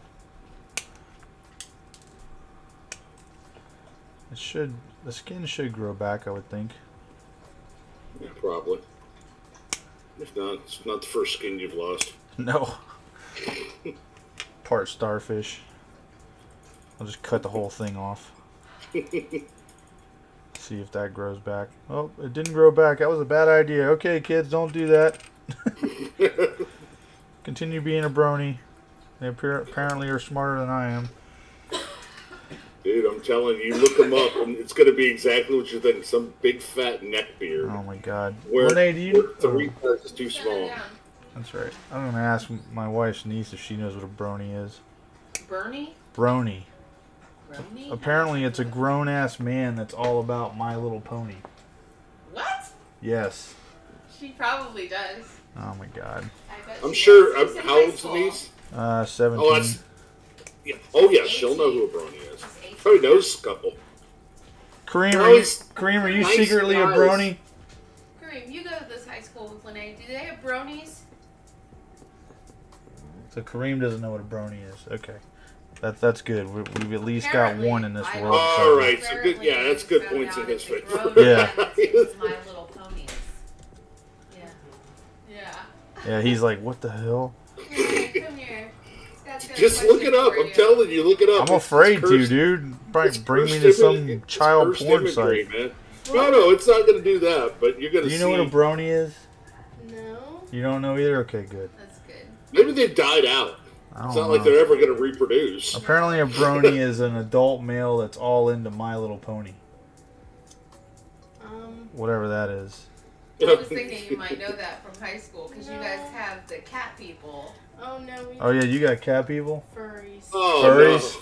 We have them bad. You got furries. She said they have a bad like it's Especially come Halloween. an Oh, God. infestation. Do they have a litter box? The high school here has a litter box. It's in this tiny little town. No, it's normally the weird ones in band. The weird Okay. ones in band or an band? In band. In band? In band, yeah. They're all... Well, I can't say that. Can't say that. I was just about to say, glad I caught myself. Lots of cat ears. Lots of cat ears? Yeah. Oh, boy. There's definitely Maybe that must be the replacement. Do you guys make fun of them? Kind of. No, the stupid thing is that the baseball boys think it's funny to ask them for a picture. So now they think they're cool and they do it every day. Oh, my God. Did you hear that? I heard it. God. Yeah, I think it's on our high school page. Something like It's that. on a web page? Yeah. Oh, jeez. Oh, my gosh. Yeah. Oh, gosh. This is your fault, Okay. Lene. Your generation's fault.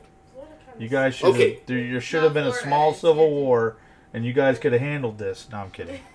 Totally joking. Actually, Brony and the cat ear thing is millennials' fault. Oh boy, Yeah, they That- started that crap. that's my wife then. I think. You a millennial? I don't know. 84. You were born in 84. Is that Yes, I millennial? was born in '84. Why does that make me a millennial? I don't know. I'm trying. I don't remember all this I stuff. think your sister. Well, my Kristen daughter is one of the early millennial. millennials, and she was born in '90. So Yeah, I think Kristen your wife is just a comes in at the millennial. very end of Gen X. Okay. I'm a Gen X. What am I at 74? Do we even have a You're designator? Gen X, yeah. I was born in '69, so you're the same generation as me. Huh. Well, it's probably right. Gen X. That would be an easy way to label us for extermination. I watched a comedian, because I never heard of Gen X until the other day. I watched this comedian girl who was saying, you know, you've heard of millennials, you've heard of this, you've heard of that. You've never heard of Gen X? Of course not, because we're the ones that the parents kicked outside and let back in. And, Yeah, you know, you that's had true. to drink from the faucet and you had to do this. It was survival of the fittest. Go She outside. made some If you're comment. alive at the end of the day, you can come home. Pretty She much. called it, we're the Home Depot kids. Because if your parents weren't around to fix it, you just had to figure it out. They were like, climb that 10-foot thing. Like, as kids, you're like, are you hungry? Climb that 10-foot thing up there to get that peanut butter sandwich your mom stuck up there. I said you could get it if you wanted it. Something crazy like that. She's not wrong. You're hungry? Well, there's freaking 5,000 pecans on the ground that need to be picked up Exactly. anyway, so go So- get them. And I've never heard of Gen X. Learn how to before, crack them but open. Everything she Yeah. said was like, yeah, that's exactly how I Remember, grew. if you remember, our generation was one they actually had to have an announcement come on the TV. It's 10 o'clock. Do you know where your children are? Oh shit! No, we don't. You We didn't didn't have, know or care. yeah, you had the front porch light on. You're good to go. Yeah, Yeah, yeah, we were running around. you weren't allowed in the house. You and the animals were sent outside. Yep. I don't know, I don't man. have it in me to do these dishes tonight. I just don't. I don't know what's going on with the world. That's why 40k is just like my escape. I got all the racism and communism and isms that I need in it. I think I saved that. I don't need the rest of the world. The Gen X comment. I thought it was pretty funny. Jeez. I was gonna share it with Sheree, but I'm pretty sure I didn't. I'm actually, Maybe I I did. think I'm at least making some progress here. 1, 2, 3, 4, 5, 6, So they were all 7, 8, fine. 9. Down a minute ago? They're just talking to each other. They're probably not talking. They're probably cussing at it. With Lennon. It's only that's not a deal. That's why I feel like they want to be together. Then try it. I don't know. I don't know. I feel like there's some troublesome together. I think Yeah, they're all from the same family. they're probably But planning he to jump just the said- fence outside. He said. Oh, you to told him she separate ruined them it? because Vesna's so big. So that's why she felt like she needed her own space. Well, I put But them all in kennel space 6 outside. Remember? They did fine. yeah, I feel like they want each other. Well, just try it then, Lene, I guess. We'll see. Okay. You want me Well- to put Keo and Theo and the Lily and Lilo? Lily and With Lilo? Vesna, the And problem Vesna. is trying to get them all in there together without them bursting out and running around crazy. I think they just feel all cooped up too. No, just grab grab him by the collar. That's what I have to do. Yeah. Which one's the red collar? I don't. I don't know their names. I don't bother with I that. just know it's only the one that Dog. you have to write Every time you let him out, it goes right after Rhino. And I just kick him until he go to the door. I don't know. I don't remember. It's on the labels on the shelf. Yeah. It says red collar, Uh-huh. blue collar. So I think Weirdo 1 and Weirdo 2. I think blue is because Vesna's orange, right? Yeah. Yes. Every So dog then in there hates. Blue is Theo, and KO, the female, is in the red collar. Yeah, I think I finally have a All way of to, them like, I hate figured out how to put these They're fine with gun Vesna, arms but on just so that it goes relatively smooth, those puppies. which is All of gonna, them. Does man, not- Lily, so glad I learned it now. all of 400's a Don't lot like of models. Those They two do terriers. none of them like the two. Even Murphy. They all get aggressive when those two come out. At least for me today, they've been. Because they just snoop around and then they try to eat through the gates of somebody's food, and it's like, why are you eating Ladybird's food through the gate? Oh my goodness. And then Opie's mad at them because they're eating Ladybird's food. Yeah.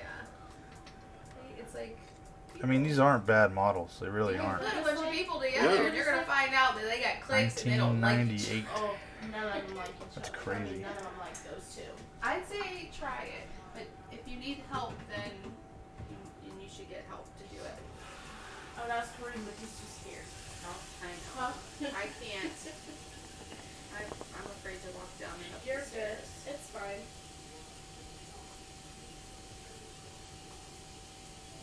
And Rhino hasn't like barked at me or anything, or even growled or. Yeah, that's something that pisses me off. But if you The wanna lady wait that gave until us you go these down to bring in Rhino pit in bulls here, to It's watch, like 35 minutes. um, yeah, then just leave 'em for the now. I don't know if I told you this, her ex or whatever, like, was training them to be aggressive towards other dogs. Yes. I know, dude. I'd like to find that guy and punch him right in the face. I feel like they're trying to get together.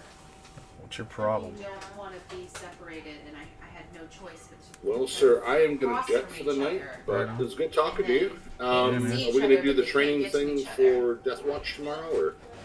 Yeah, I need to. I need to get back into it to keep my, well, at least get back, into explaining it all. Who put the bed there? And I'm going to get back and start reading. I'm going to start reading some of the Old New War too. Bed get there. So if we ever want to launch that, I think it's going to be pretty much the same idea. I think it's the same rules. Yeah.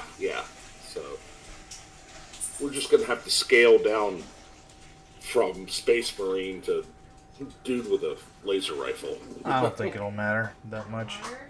Yeah, hopefully not. It's just going to be a matter of scale at that point. Yep. Charlie, you're here. Well, right on, man. All right, take it easy. We'll see you tomorrow. All right, later. Later. Here for 2 more days.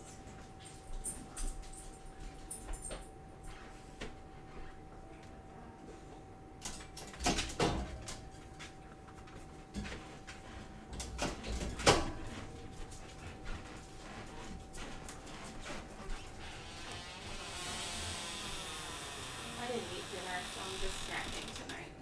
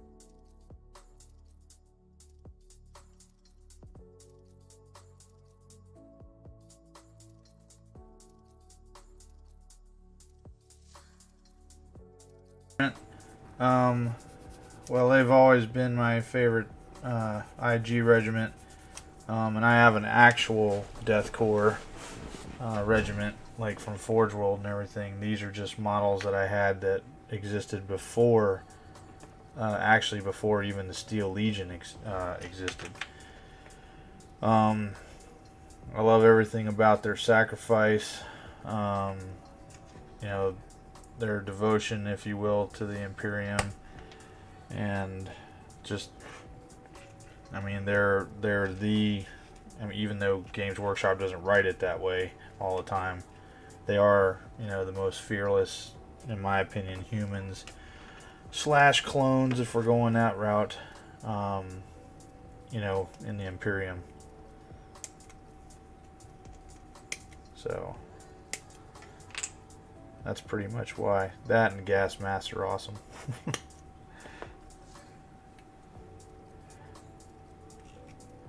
Cadians never did anything for me. I got a few Catachan just because, but I never really liked them either. But when I bought these decades ago, they came out in 1998. And I have 400 to put together because you got 80 in a box. I got 5 boxes, and they only cost $40 back then for 80 miniatures. So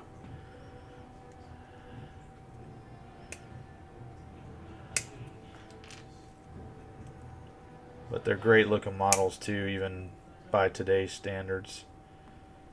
Something. I'm planning on getting a combat patrol box to play 500-point games against a buddy who's super into Warhammer. I'm just trying to see why people pick certain factions. So far I'm leaning orcs. Orcs are great. They really are. Anything Imperial Guard though, you'll probably, to be competitive or, you know, have a chance, I'd say, you probably do need to have quite a few troops. But orcs are fun. They really are. But you'll want more boys too. I like orcs. I've got one of every army except for Votan. I just don't like them. I say I've got one of every army. I have tons of Space Marine armies. Let's see. We've got my Armageddon Steel Legion IG. I also like the looks of the Terminator guys. Oh, the Space Marines? Oh, for sure. Yep, for sure. What does your friend play?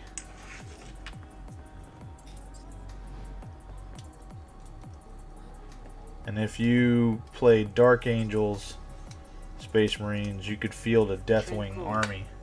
One SEC, I'll look at his message. Okay. Yeah, if you played Dark Angel Space Marines, or at least with their rules, you can field an entire Terminator army. They're the only ones that can do that, though. So, if you don't like the look of the regular Space Marines or whatever, and you just want those guys, that's an army you could do that with. Now, you wouldn't have that many models because they cost a lot in points. He has Guard, Tau, Space Marines, Tyranids, and Chaos Space Marines / cultists. I gotcha. Yeah, I mean, like I said, if you really dig the Terminators, you could do Dark Angels, Deathwing, and then you could field an entire Terminator army. Again, you wouldn't have that many models in comparison to most Space Marine armies. Depending on your play style, you could be very competitive, or it could be a hindrance. It all depends on the mission, and, you know, I mean, of course, you're just getting into it, so there's that. But as long as you don't mind, you know, losing some games, I don't know how competitive your buddy is or anything, it wouldn't necessarily be that bad. But here's my take on that, and I try to push this on everybody. If you play the game in terms of the lore, or a narrative campaign in your own head at least, doesn't matter if your buddy's doing it or not, you cannot lose. And you can't lose because there is a real thing, such as economy of force, and or force multipliers, to the point that even if he wiped out all your guys, in your own headcanon or fiction, what you've done is your guys were there to delay or deny the enemy their ability to advance in whatever system, planet, whatever it is that you're doing. Again, this is your own thing, and they fought to the last man. While again, in your secret headcanon, there were bigger armies or other detachments or other objectives that really needed to be accomplished, and all they were was a distraction. So they can never actually take the victory from you, if that makes sense. And orcs never lose because they, they're fungus, and every movement they make, they're putting spores in the ground. The Terminator guys are the ones who can come back to life, right? No, oh, okay, you're talking about Necrons. Tournaments and stuff. Why do you always make your headcanon a win? Because I don't play for tournaments anymore. I did all that when I was younger. I play for the narrative. And I'm just saying, if a person has a problem with losing, then that's a way to get around that. I'm not saying, I don't really have that problem, but and now I thought you were talking about Space Marine Terminators, or Space Marines and Terminator armor. You're talking about Necrons. Yeah, those are the guys that can get back up. But you also got Trent Cole. Okay, that'll probably help me in the beginning when I'm getting stomped. Well, again, it's all in the person. Some people don't like losing, and some people are very sore losers, and some people are very sore winners. It's just a way to, if you're thinking about it again in a narrative fashion or fiction rather than just models on a table, roll the dice, so on and so on, it's definitely a way to get around that, and make the game more enjoyable for you. Especially if you ever end up, not saying your friend, but you ever end up playing an opponent that you just can't stand, like they're just not a good person to play with, but you just, you want to play the game, and you can, that's something you can rationalize in your own head, and it works. It will definitely make the game more enjoyable to you. It will allow you to let go of the BS of whatever happened during the game, whether the guy was cheating, not saying everybody cheats, but whether they were cheating, whether they were bending the rules a little bit, and that I have run into in my whole time of playing. And it's not fun. But if I tell myself, regardless of what happens on this battlefield, I'm not here necessarily to win. I'm here to delay and deny the greater forces and the fiction in my head from being able to get to whatever objective or do certain things. He doesn't, and your opponent doesn't have to know, you know what I mean? Then it doesn't matter. It's kind of like, like I was saying, orcs. Trent Cole. That's actually some really solid advice, man. Thank you. You're welcome. With orcs, technically, they really can't lose, because every movement they make, they're spreading spores into the ground. And while it may take a little while, according to the fiction, you pretty much have to scour the entire planet of life, and organics, to be able to fully wipe them out. That's why they come back in resurgence from time to time. So you beat them for now, but then they show back up because their little spores matured into orcs. Tyranids do the same thing a little bit, at least in the fiction. I'm really into the whole "it works because I think it does" aspect of the orcs. Yeah. Yep. No, it's pretty awesome. And that goes right along with what I just said. That's the fiction, of course, the orcs, it's actual canon. But ultimately it's, they're believing it, so why can't you do the same with whatever game you play? Okay, so my orcs got killed. That's alright. My war boss, or if you're the war boss, you sent those orcs in to be a distraction. Meanwhile, in your head fiction, your orcs are doing something else. It's not like all the orcs are stupid, unlike what most people think.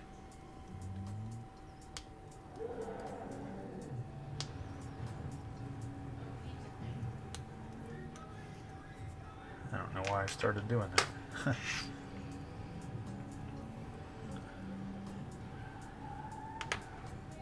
Trying to clear them. What's your overall #1 army pick? Ooh, that's rough. I don't, man, that's a rough one. My favorite aesthetically, that when I go downstairs and look at all my models that are in the shelves, the one I look at the most is my Krieg Death Corps. I love everything about them. And yeah, they're basically the silent, you know, killers, if you will, that never give up. But that being said, Tyranids, the biggest army that I own is my Tyranids army. It's probably really 3 different Tyranid hive fleets, because I've got stuff all the way from back in 3rd edition that don't match up with the current stuff, and I don't mean 10th edition. The stuff before 10th edition, and then when 10th edition came out, I bought a box set just because I wanted the new Screamer Killer, and those models are nice, but I don't have a huge desire to buy really any more Tyranids except for one. Are you into Star Wars at all? I'm pretty sure the Death Corps look like Coruscant underworld police. The Tyranids are the dinosaurs with guns, right? Well, they're not dinosaurs at all. They're just a biological alien life form that consumes, fights, and, you know, kills everything on a planet, consumes it, and then turns around and is reabsorbed into the hive to be reborn again some other time. I guess you could call them dinosaurs, but they're not even really close. Yeah, I am familiar with Star Wars. I actually thought about getting into that miniatures game, but right now I mean, I don't know. Cool. Okay. The model I saw was like a T-Rex with a rifle. I guess I'd have to see which one you're talking about, but I'm thinking you might be talking about a Carnifex. Maybe. But if you know what it looks like, you know, maybe you could direct me to it or something. I'll Google it. 1SEC. Okay. I don't know why you're not going in here. What is your problem? I haven't had a single problem until you. What the heck? Starting to annoy me.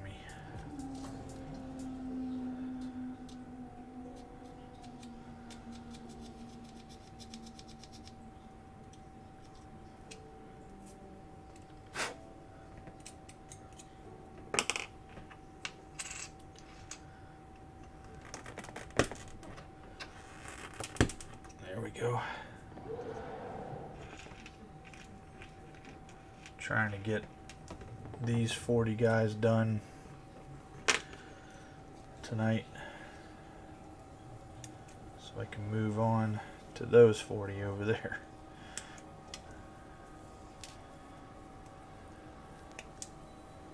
And once that's done, this box will be done and we move on to the second box of 5.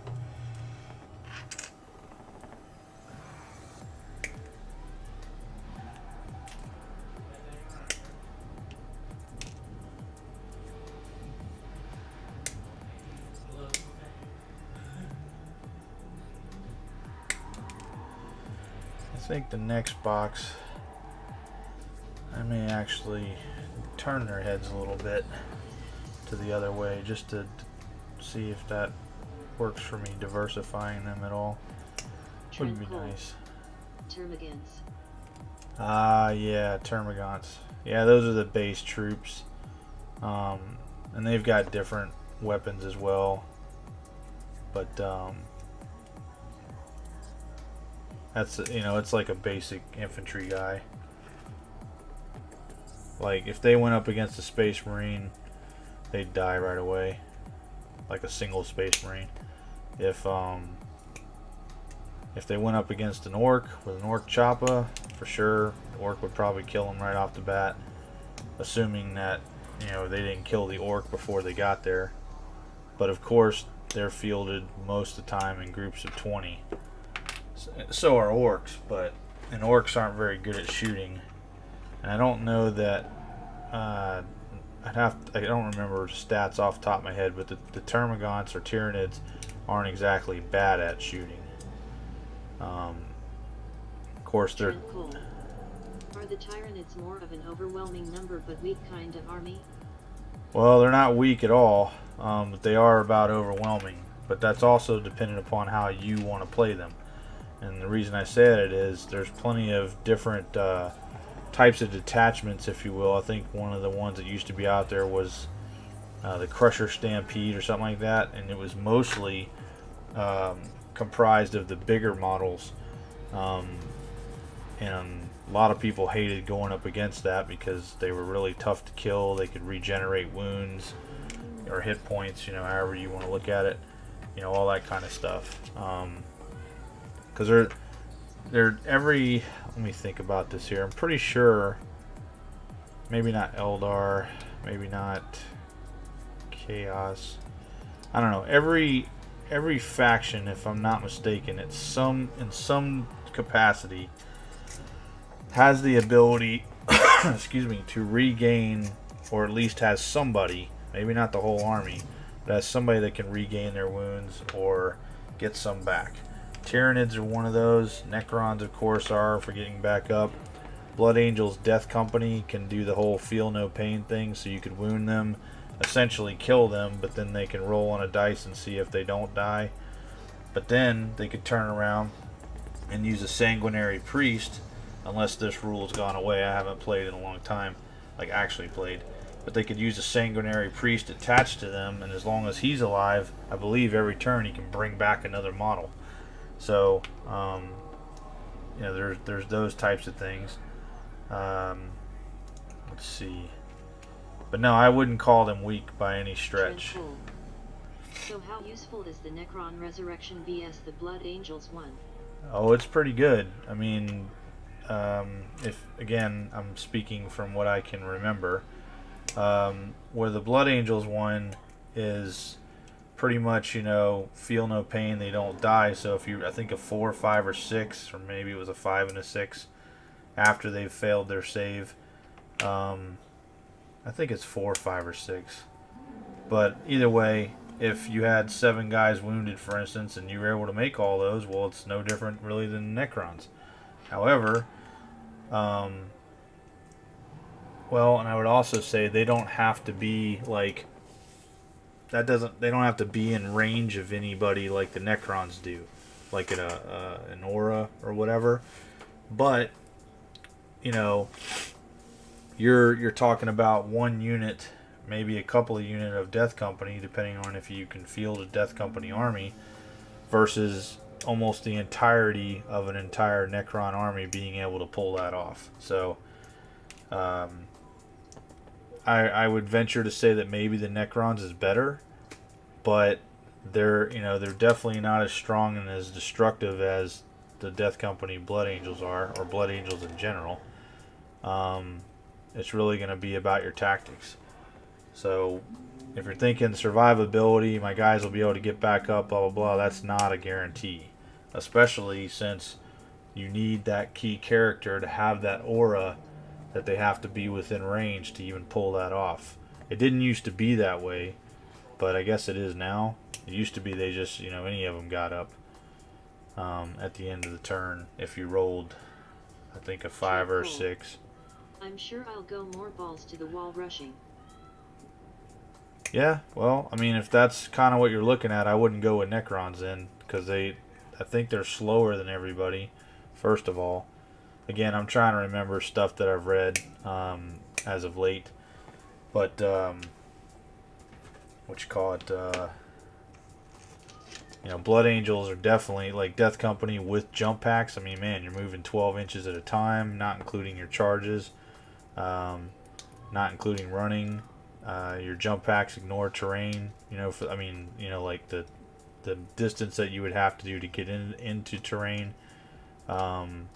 There are, if you played a game where you had to worry about difficult terrain and landing in it, that could be an issue because you could potentially lose your guys, but you don't have to land in the difficult terrain unless somehow you pigeonholed yourself into something like that. I have no idea how you would do that, but you know, and I mean, they've got great close combat weapons. You got the, you know, if you take a sanguinary priest along with, or even a chaplain with a jump pack, you know, I mean, you've got some super close combat ability.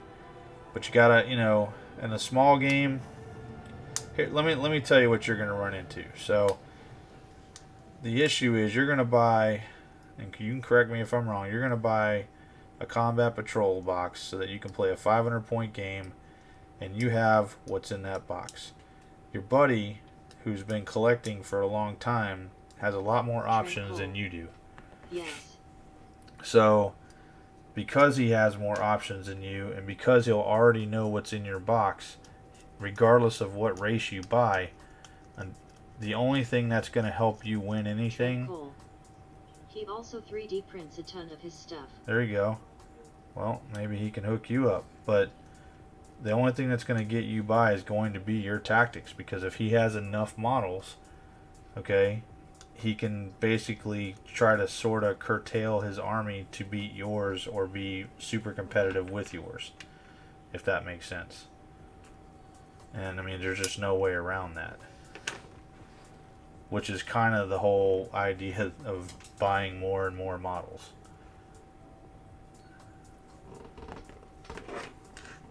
The, you know, the combat patrol thing is literally just a little like taste of the hobby to get you hooked, really.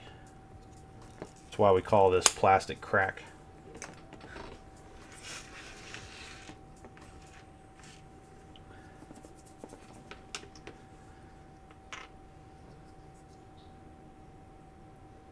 Tactics are key. I've got an army, I gave it to my wife, but I have a Salamander Space Marine army that I built back in 2003. Nothing has ever been added to it or taken away, and it's still undefeated. So, and it's all firstborn, no Primaris or anything like that. So it's possible, but a big part of that is, of course, my tactics. You know, guys math hammer this stuff, as they say, you know, statistically, you know, how many, you know, hits you'll get, you know, based on whatever unit, blah blah blah, and there's something to that. But if you have the right tactics, in a lot of ways, you can nullify those statistics. And I've had people argue that with me when I showed up to play, and that's kind of why I don't play anymore, because they counted on all of that. They bought their armies. Would it be better to go with a combat patrol or go to my local game shop and try to get a 500-point army with different troops? Also, that's cool that your wife is into it. My girlfriend wants the Drakari box to learn how to play with. Well, my wife's not into it. She just, you know, I gave her the army and she doesn't want me to turn her. By math hammer, do you mean like min/maxing it? Correct. You know, and then again, the statistical dice roll, you know, of what, you know, what you'll get when you roll your dice based on the unit that you have, how many you have, stuff like that. What was I saying? Oh shoot, I forgot. Yeah, your tactics are the key to everything, and a lot of that's going to come with, you know, studying, you know, your army, studying your opponent's army. I mean, I used to know everybody's rules backwards and forwards, mainly because we had a 40-man gaming club and I was the vice president / rules attorney, if you will. Trent Cole. So. You were talking about your wife. She's not into it, but has your old army? Right, she's not really, like, you into playing. She's played with me a couple times, but it's just not a lot of time or anything like that, and it's just not really her thing. But she'll do it, I guess, for me, because she knows that it's a big hobby for me, and where we live and stuff, there's not really anybody that plays anymore. And those that did, I don't know. But that's what I was gonna try. Oh, I remember what I was saying about the tactics. You know, played this guy. He bought a Space Wolves army off of eBay. That was totally, you know, like the meta, and he got so angry that, you know, he was losing, and there's not really anything I can do about that. You know, I mean, the dice are what they are. You know, everybody's gonna have crappy dice rolls and stuff, but tactics matter. And you know, if I'm, you know, holding my reserves for as long as I can, if I've got, you know, you brought your most powerful guy out that's got 10 wounds, that's great. But when I've got 30 guys with bullets that are half distance away at 60, you know, 60 shots, again, statistically, it doesn't matter. You know, especially if I've enveloped you or flanked you or pushed you into a corner. You know, but again, that's an army. So there's a, I don't know if I can find it right now. I've got a picture of it somewhere, but there's a, sorry, my wife's yelling at a dog. But there's a guy back when, you know, Warhammer was young, and I can't remember his name, but what he said was, and I kind of took this to heart, I guess. He said, buy yourself a 2,000 point army, put it together, paint it up as best you can, and then learn to fight with that army. Don't add anything, don't take anything away, and just learn to fight with that army as best you can. Wins, losses, doesn't matter, because you're going to get good with that army, and you're going to, you know, hopefully face other opponents, things like that. And when I say get good, you're going to learn all of the various tactics that you could possibly come up with this army, and then some. You know, it's more than the math. You know, it really is. It's about what you do on the table. I mean, doing a feint. I don't know if you know what a feint is, but, you know, moving a sizable amount of your force, or a force that, you know, or a portion of your force that looks like it's important, going after something, but really what you're doing is you're trying to draw your opponent into another area, you know, to do something they weren't really ready to do in the first place. They think that you're trying to do something, and they feel for whatever reason they've got to stop it. The whole time it was just a distraction. You know, you would see stuff like that happen at the end of a game. You know, like your last turn, you've drawn your enemy into, you know, fighting you over here, and you need that one last objective, whatever. And they may know this, okay? They may know this because they've been playing a while, whatever. But it doesn't stop the fact that they committed to what they thought you were doing.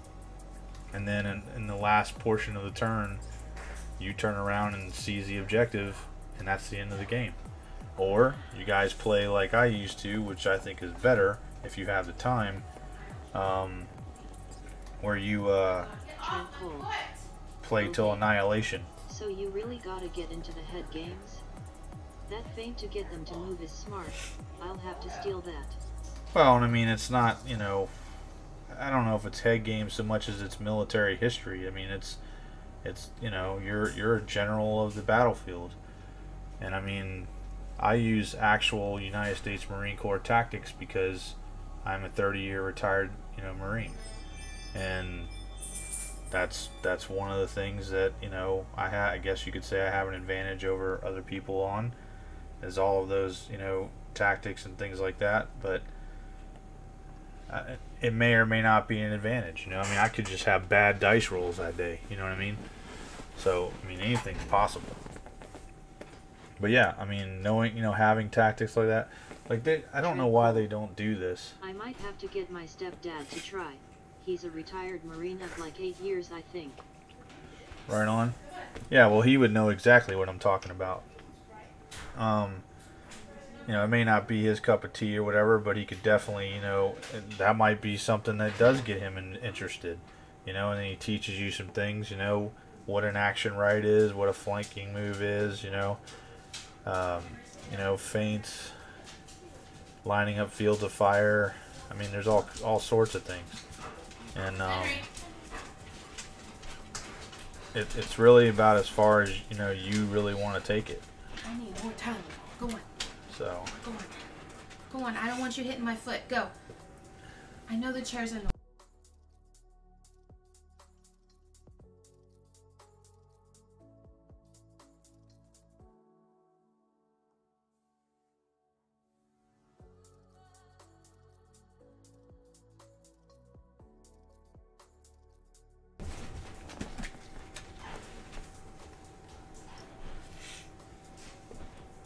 So yeah, that's really what this game, in my opinion, boils down to. And if you get to the point where you feel like the tactics just aren't working or whatever, you gotta find other ones. That's what being a general So do is. the individual weapons you put on them matter? I've seen YouTube videos where they change out parts that came with the model. So yes, if you're able to do any type of magnetization, you know, that will help your money go a long way, because you're going to have extra parts and weapon options. That being said, when it comes to tournaments, it's what's called WYSIWYG. What you see is what you get. And that's what your opponent should be able to look at your models and know, okay, these guys have these weapons, and then they're able to, to fight against that. Not you put on whatever, and in a tournament anyway, and then it keeps people from going, oh, well, this guy really had this, because, I mean, you've been playing for so long that day, you may or may not remember all the weapons that are there. That's why you need to be able to just look at it and go, okay, this guy has a melt-a-gun, this guy has a barbed strangler, this guy has, whatever. And so, yeah, that does matter. Now, if you're like these guys right here, I mean, they're not... Okay, that makes sense. Yeah, these guys aren't Games Workshop models. But as a proxy Imperial Guard army, and since, they're not ever going to be, with a ton of models and stuff, weapons and things like that, just what they have, it'll be really simple to say, hey, look, these are all las guns, or these are, count as las guns or whatever. But I would never be able to pull that off in an actual sanctioned tournament. It would just be like in a casual game with a friend or something. Trent Cole, could you use those in a tournament? These, or no. do they have to be official? I believe the current rule is your model has to be at least 80% Games Workshop model. Now again, I mean, we're talking like an actual Games Workshop sanctioned tournament. If it was like your friendly local gaming store and they didn't care, then you could probably, I'd ask first, of course. And then the other 20%, they allow for 3D printed stuff. Like if you wanted just a a different head, you like the way that looked or whatever, something that was more your style. However, it cannot be something that you purchased. It has to be something you made yourself, 3D printed. How they would know that? The only way I could think is if they were, they saw it and they were like, okay, well, let's go look online. If they took the time to do that, I have no idea. That's the only way I think they could figure that out, but it's not something you see a lot of, but they're still trying to say that they are allowing conversions and stuff like that, but I just don't see a lot of it these days.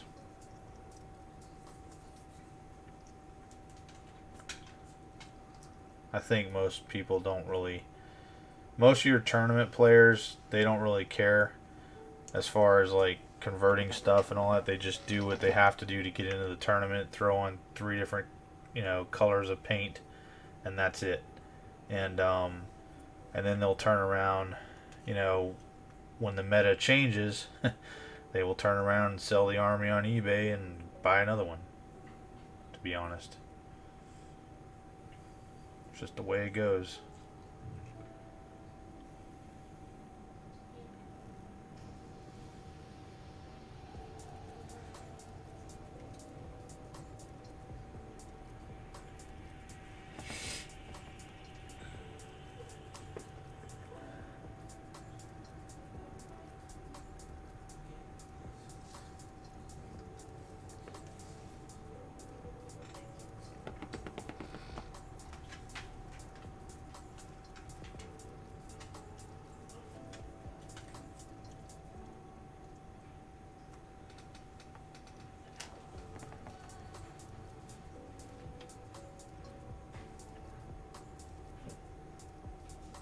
Trent Cole.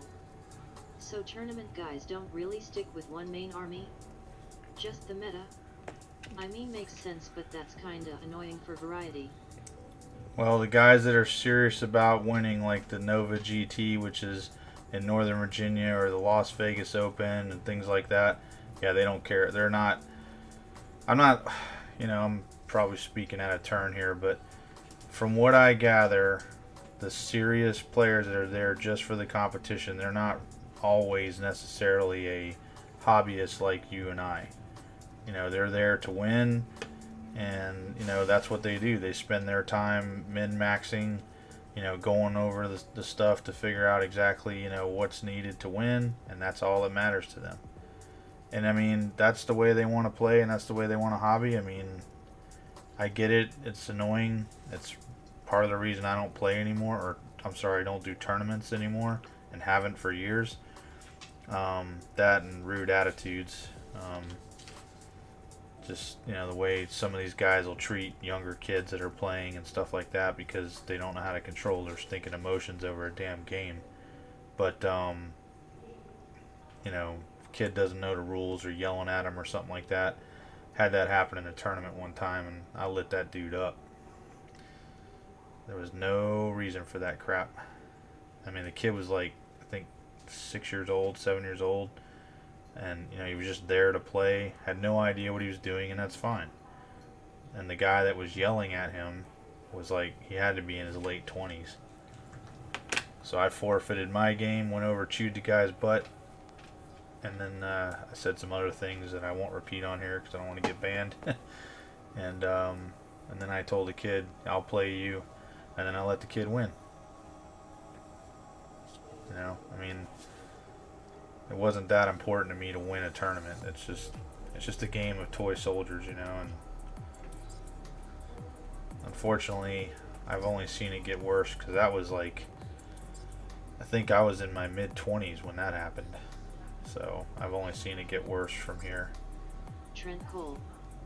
That would be awful. I'm in the middle of the Midwest, so not a ton of options, or a ton of players. Hopefully everyone at the shop closest to me is chill.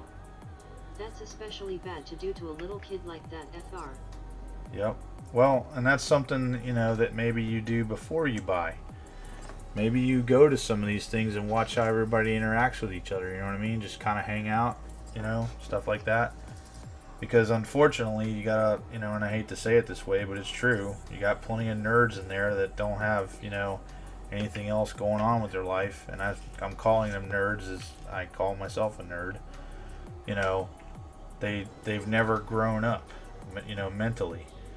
And if they don't know how to lose, you know, with dignity, it's not somebody you're gonna want to, or you're gonna enjoy playing with. I can tell you that. You're gonna be like, why the heck did I waste my money in getting this hobby? You know, all kinds of stuff. And your buddy's gonna, I mean, I don't know. Have you watched your buddy play? You know, that's another thing. Maybe he's not a good sport. You know. No, I get what you mean. I've played some D&D with a few people like that. Well, there you go. Then you know exactly what I'm talking about.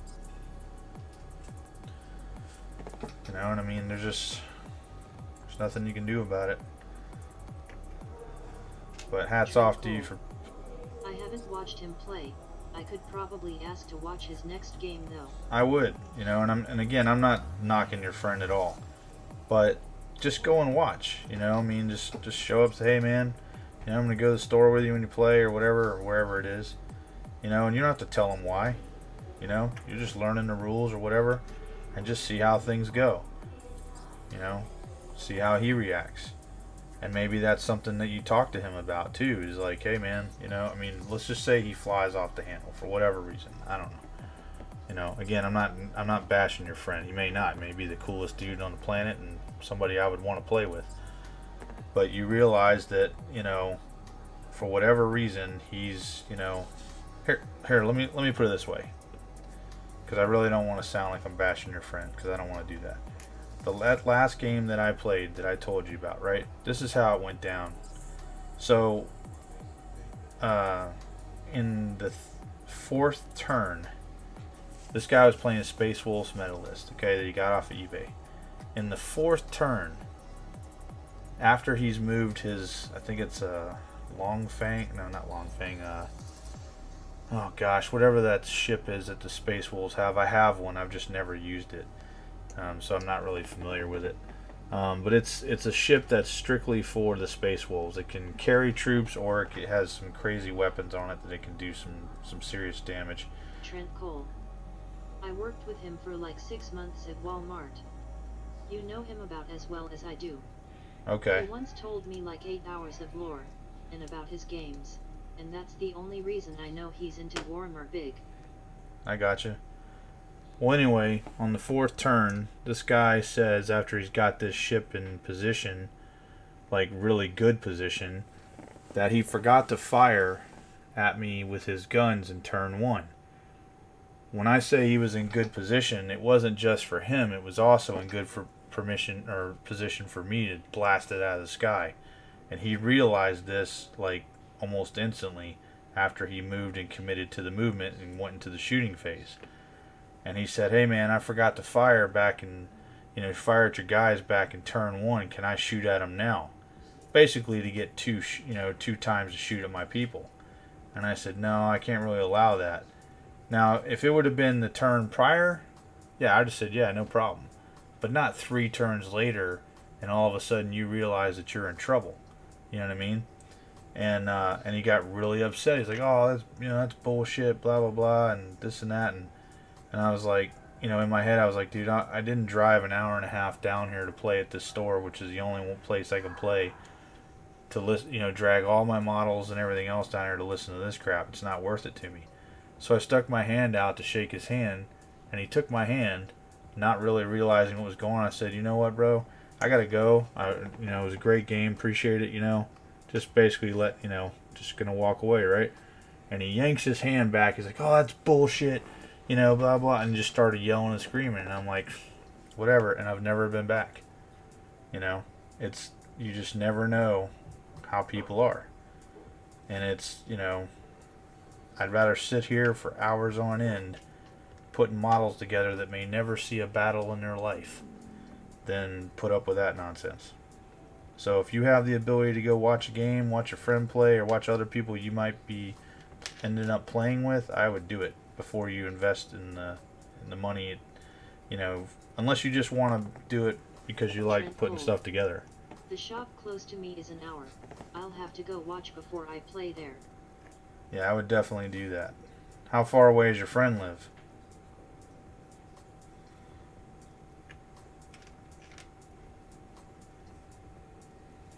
Or where you guys would actually be playing, I would say. Trent Cole.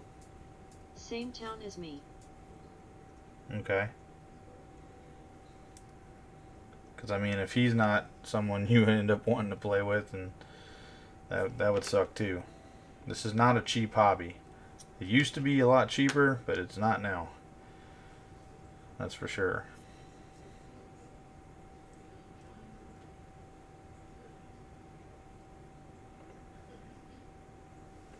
I get a lot of people asking me what they should start out with and all this kind of stuff. I say, first off, do not buy from Games Workshop.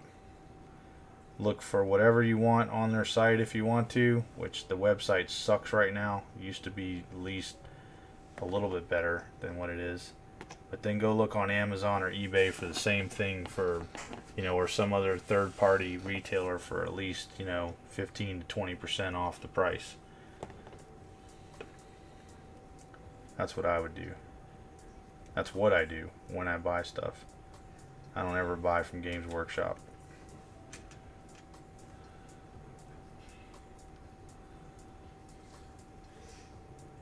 Do you like listening to podcasts or YouTube videos and stuff like that? Lore or anything?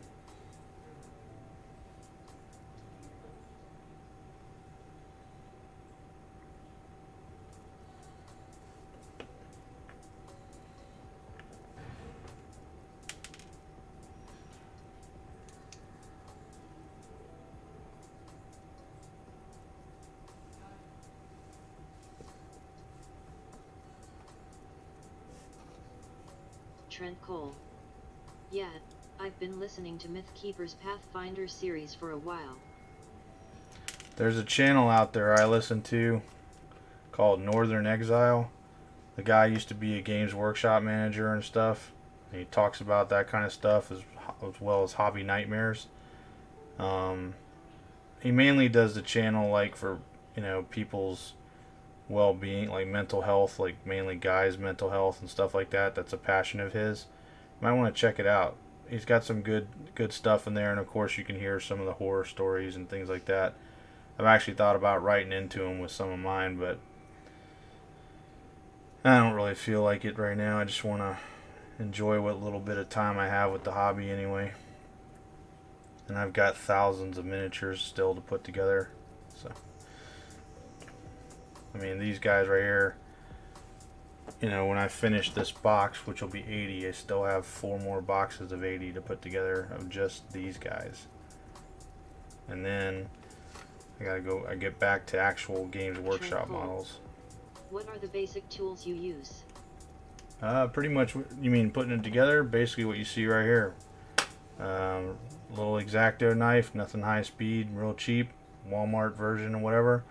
Crazy glue. I don't buy rubber cement because if there's any reason you ever need to break an arm off or something like that, most of the time it'll pop off. If it won't, you can get this kind of stuff, Uncure, that you can put on it, and it will eventually cause the glue to become brittle so you can snap it off.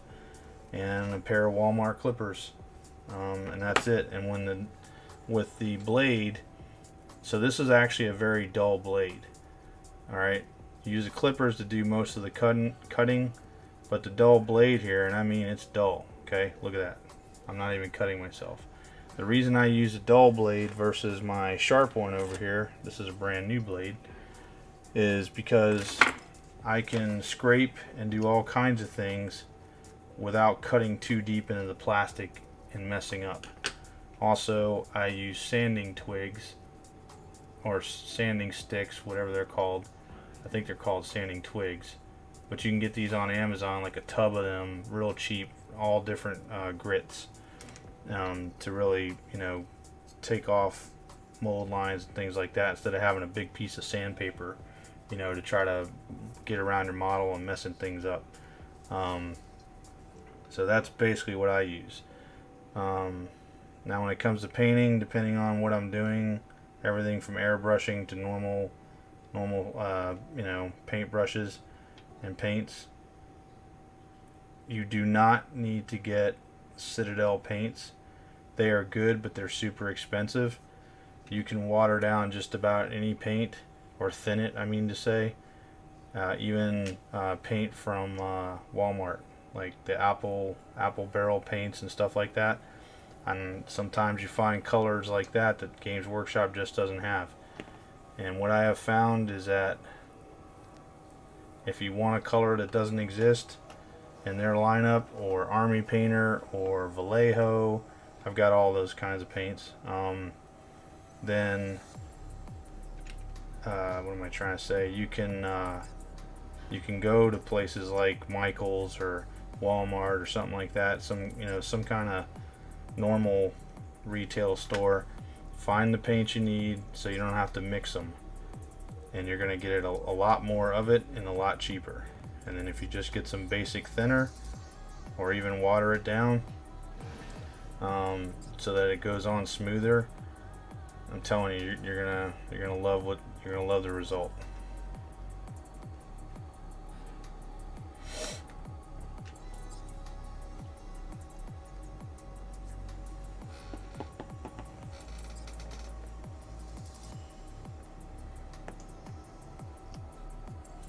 These guys, while I'm putting them together, I won't do it tonight, but I'll go back and make sure that I hit all of the little raised spots. I did what I had to do to get them put together so that, you know, that stuff's not being touched. I'm sorry, not sticking out and causing the model not to go together correctly. But the rest of it I can always get later, like what's on top of his head, etc. Okay, thank you. You're For welcome. my D&D minis, I've just been using basic acrylics. Yeah, that's all you need. Basic acrylics, dude. The key is thinning your paints. That's the key. If you don't, You're gonna lose detail. You know, you're gonna put on layers that you really didn't want to. And also, there's another really important step. When you put color on, okay, just do one thin coat and let it dry. If you keep going after it, like, you know, you paint and you're like, oh, I scraped off some paint right there, let me paint back over it. You're just going to keep scraping pigment off. Don't do it. Let the whole thing dry and then go back over it again. And if you need to, get you a little desk fan or something that'll blow on your minis. It won't take long for all that stuff to dry. But again, thin your paints. And take care of your brushes. That's another big thing. Let me put this on and I'll tell you what I'm talking about.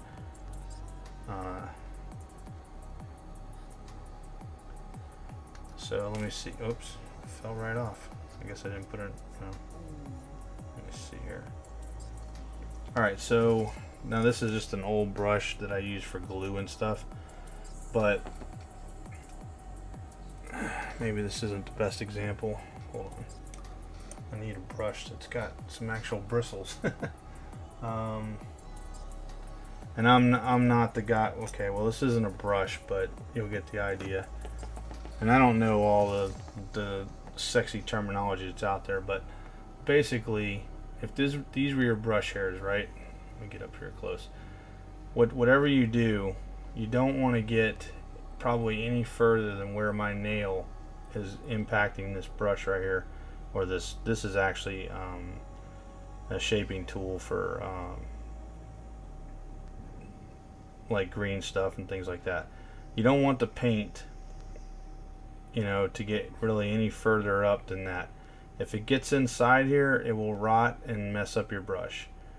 When you actually, you know, always try to use as much clean water as you can when you go to paint. I'm not saying every time you need to have something, but when you go to wash out your brush, and you should, you also want to make sure that you shape your brush. Now they do make some wax and stuff like that for your brush, kind of like, think of it like conditioner for your hair, and it may even be called brush conditioner. You don't necessarily need that unless you've got a really damaged brush, or one that's just really messing up on you. As a matter of fact, in a lot of ways, I end up trimming off parts of my brush when they get really stupid. But really, you just want to make sure that you don't get any paint forward of about that far.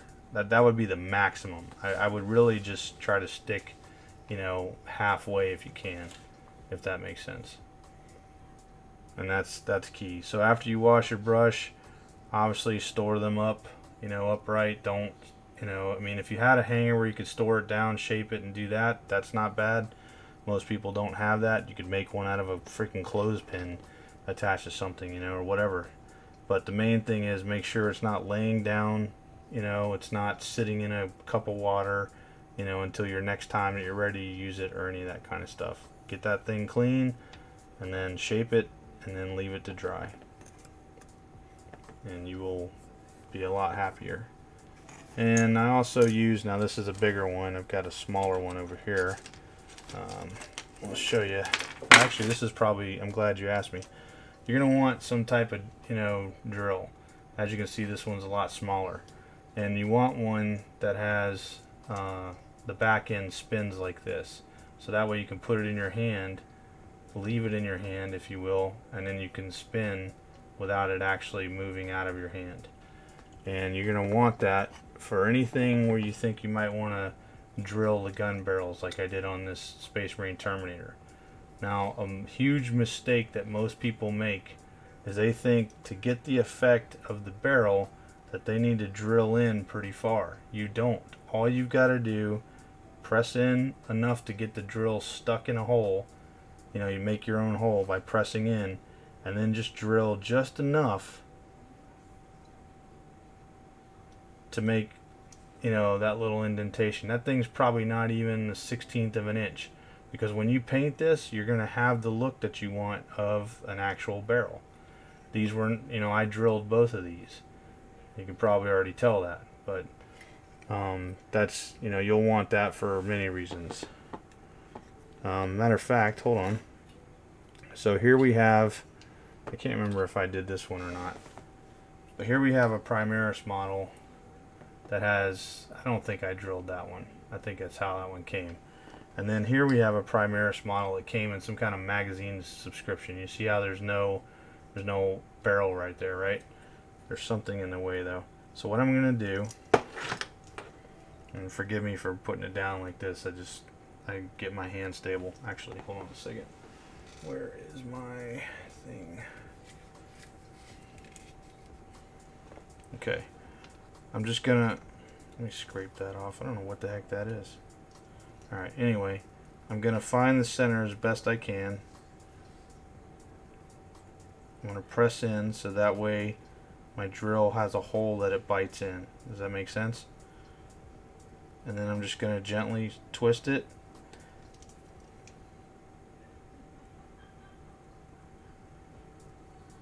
I can't even tell you how many gun barrels I have to do. And that's it. That's all I'm doing. I don't need to go any deeper than what you just saw me do. That way I don't have to worry about blowing out the, you know, the whole thing here. It's literally that easy. T? Trent Cole.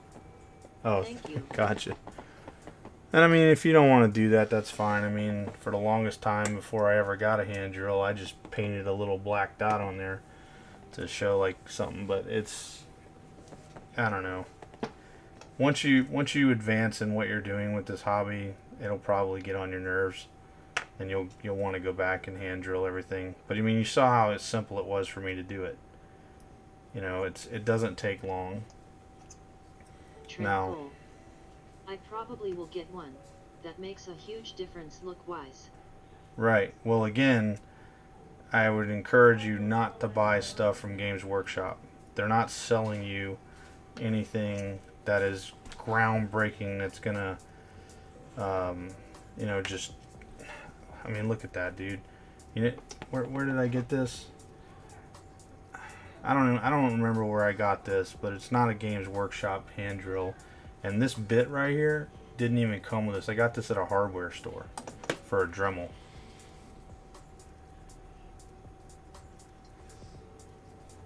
I mean, try to stretch your dollar as much as you can. Now, something like this one might be a challenge for me. You know what I'm saying? But what I would probably do, because I mean, I just don't have a bit that's that small. But what I could do is I could drill out the center. I'm actually curious about this myself. Let's see here. This might actually work. I got a little bit bigger drill bit here, because it's already got little tiny holes here, but this, whatever this part right here is, kind of ruins it. And I think it's just the way that they did their mold. And I may actually need a little bit bigger drill bit, but I'm afraid to do that because yeah, I do need a bigger one. So I don't want to go too far. But we'll hold on a second. Let me see here.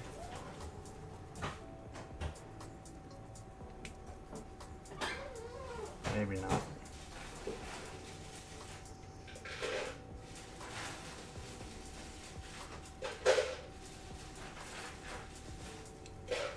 Yeah, that's not too bad.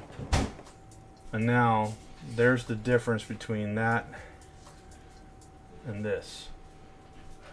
And while obviously the bullets wouldn't be coming out of that big hole I made, it gives the other barrels the appearance of separation, if that makes sense. Yeah. And what did it take me, 5 seconds or 10 seconds? So.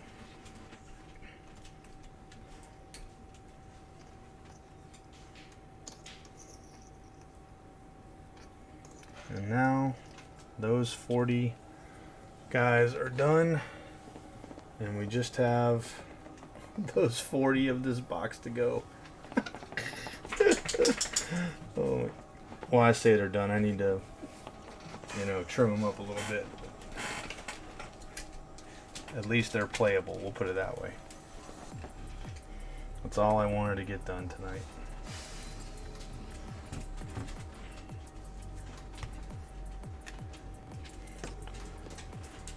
Crazy Glue should freaking sponsor me or something with all the crazy glue I use. And I get it from the dollar store too.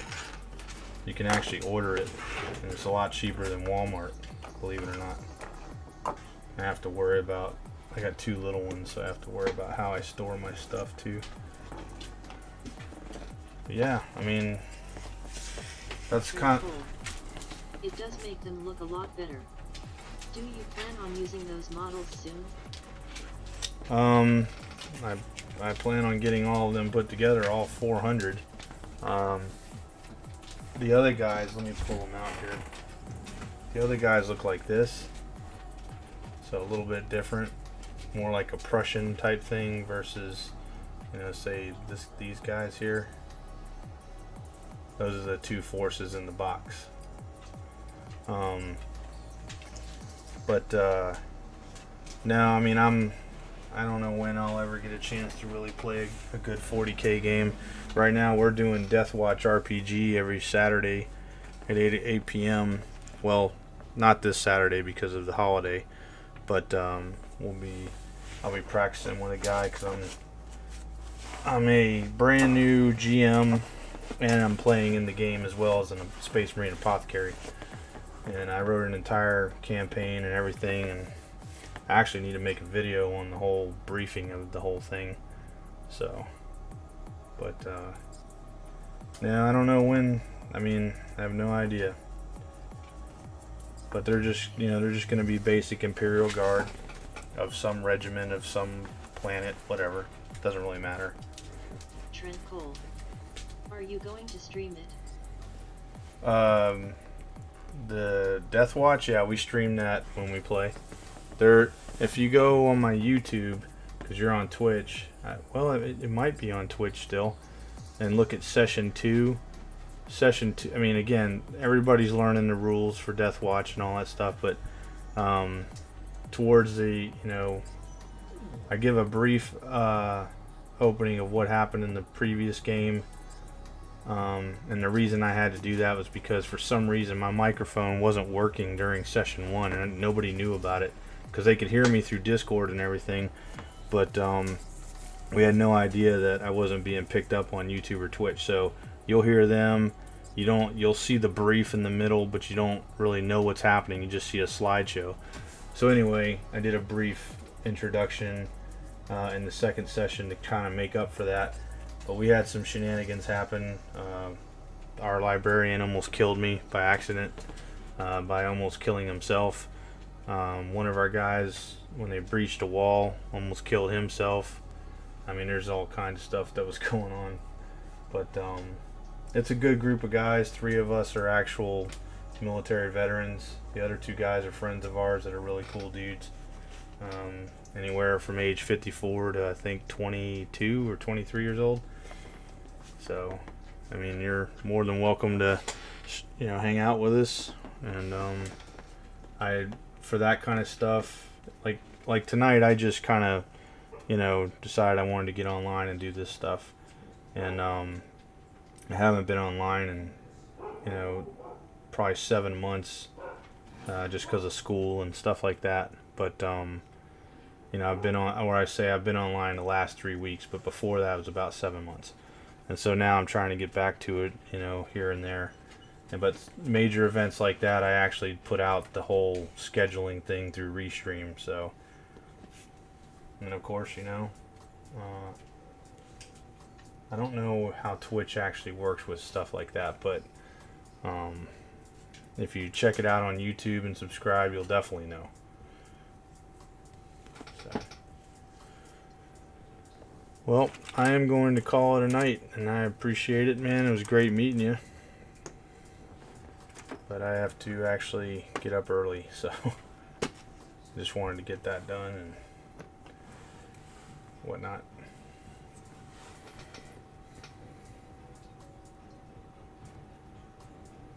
Trent Cole. You too, buddy. I'll check out your YouTube. Alright, man. Spread the word if you don't mind. Good night. Alright, man. Take it easy.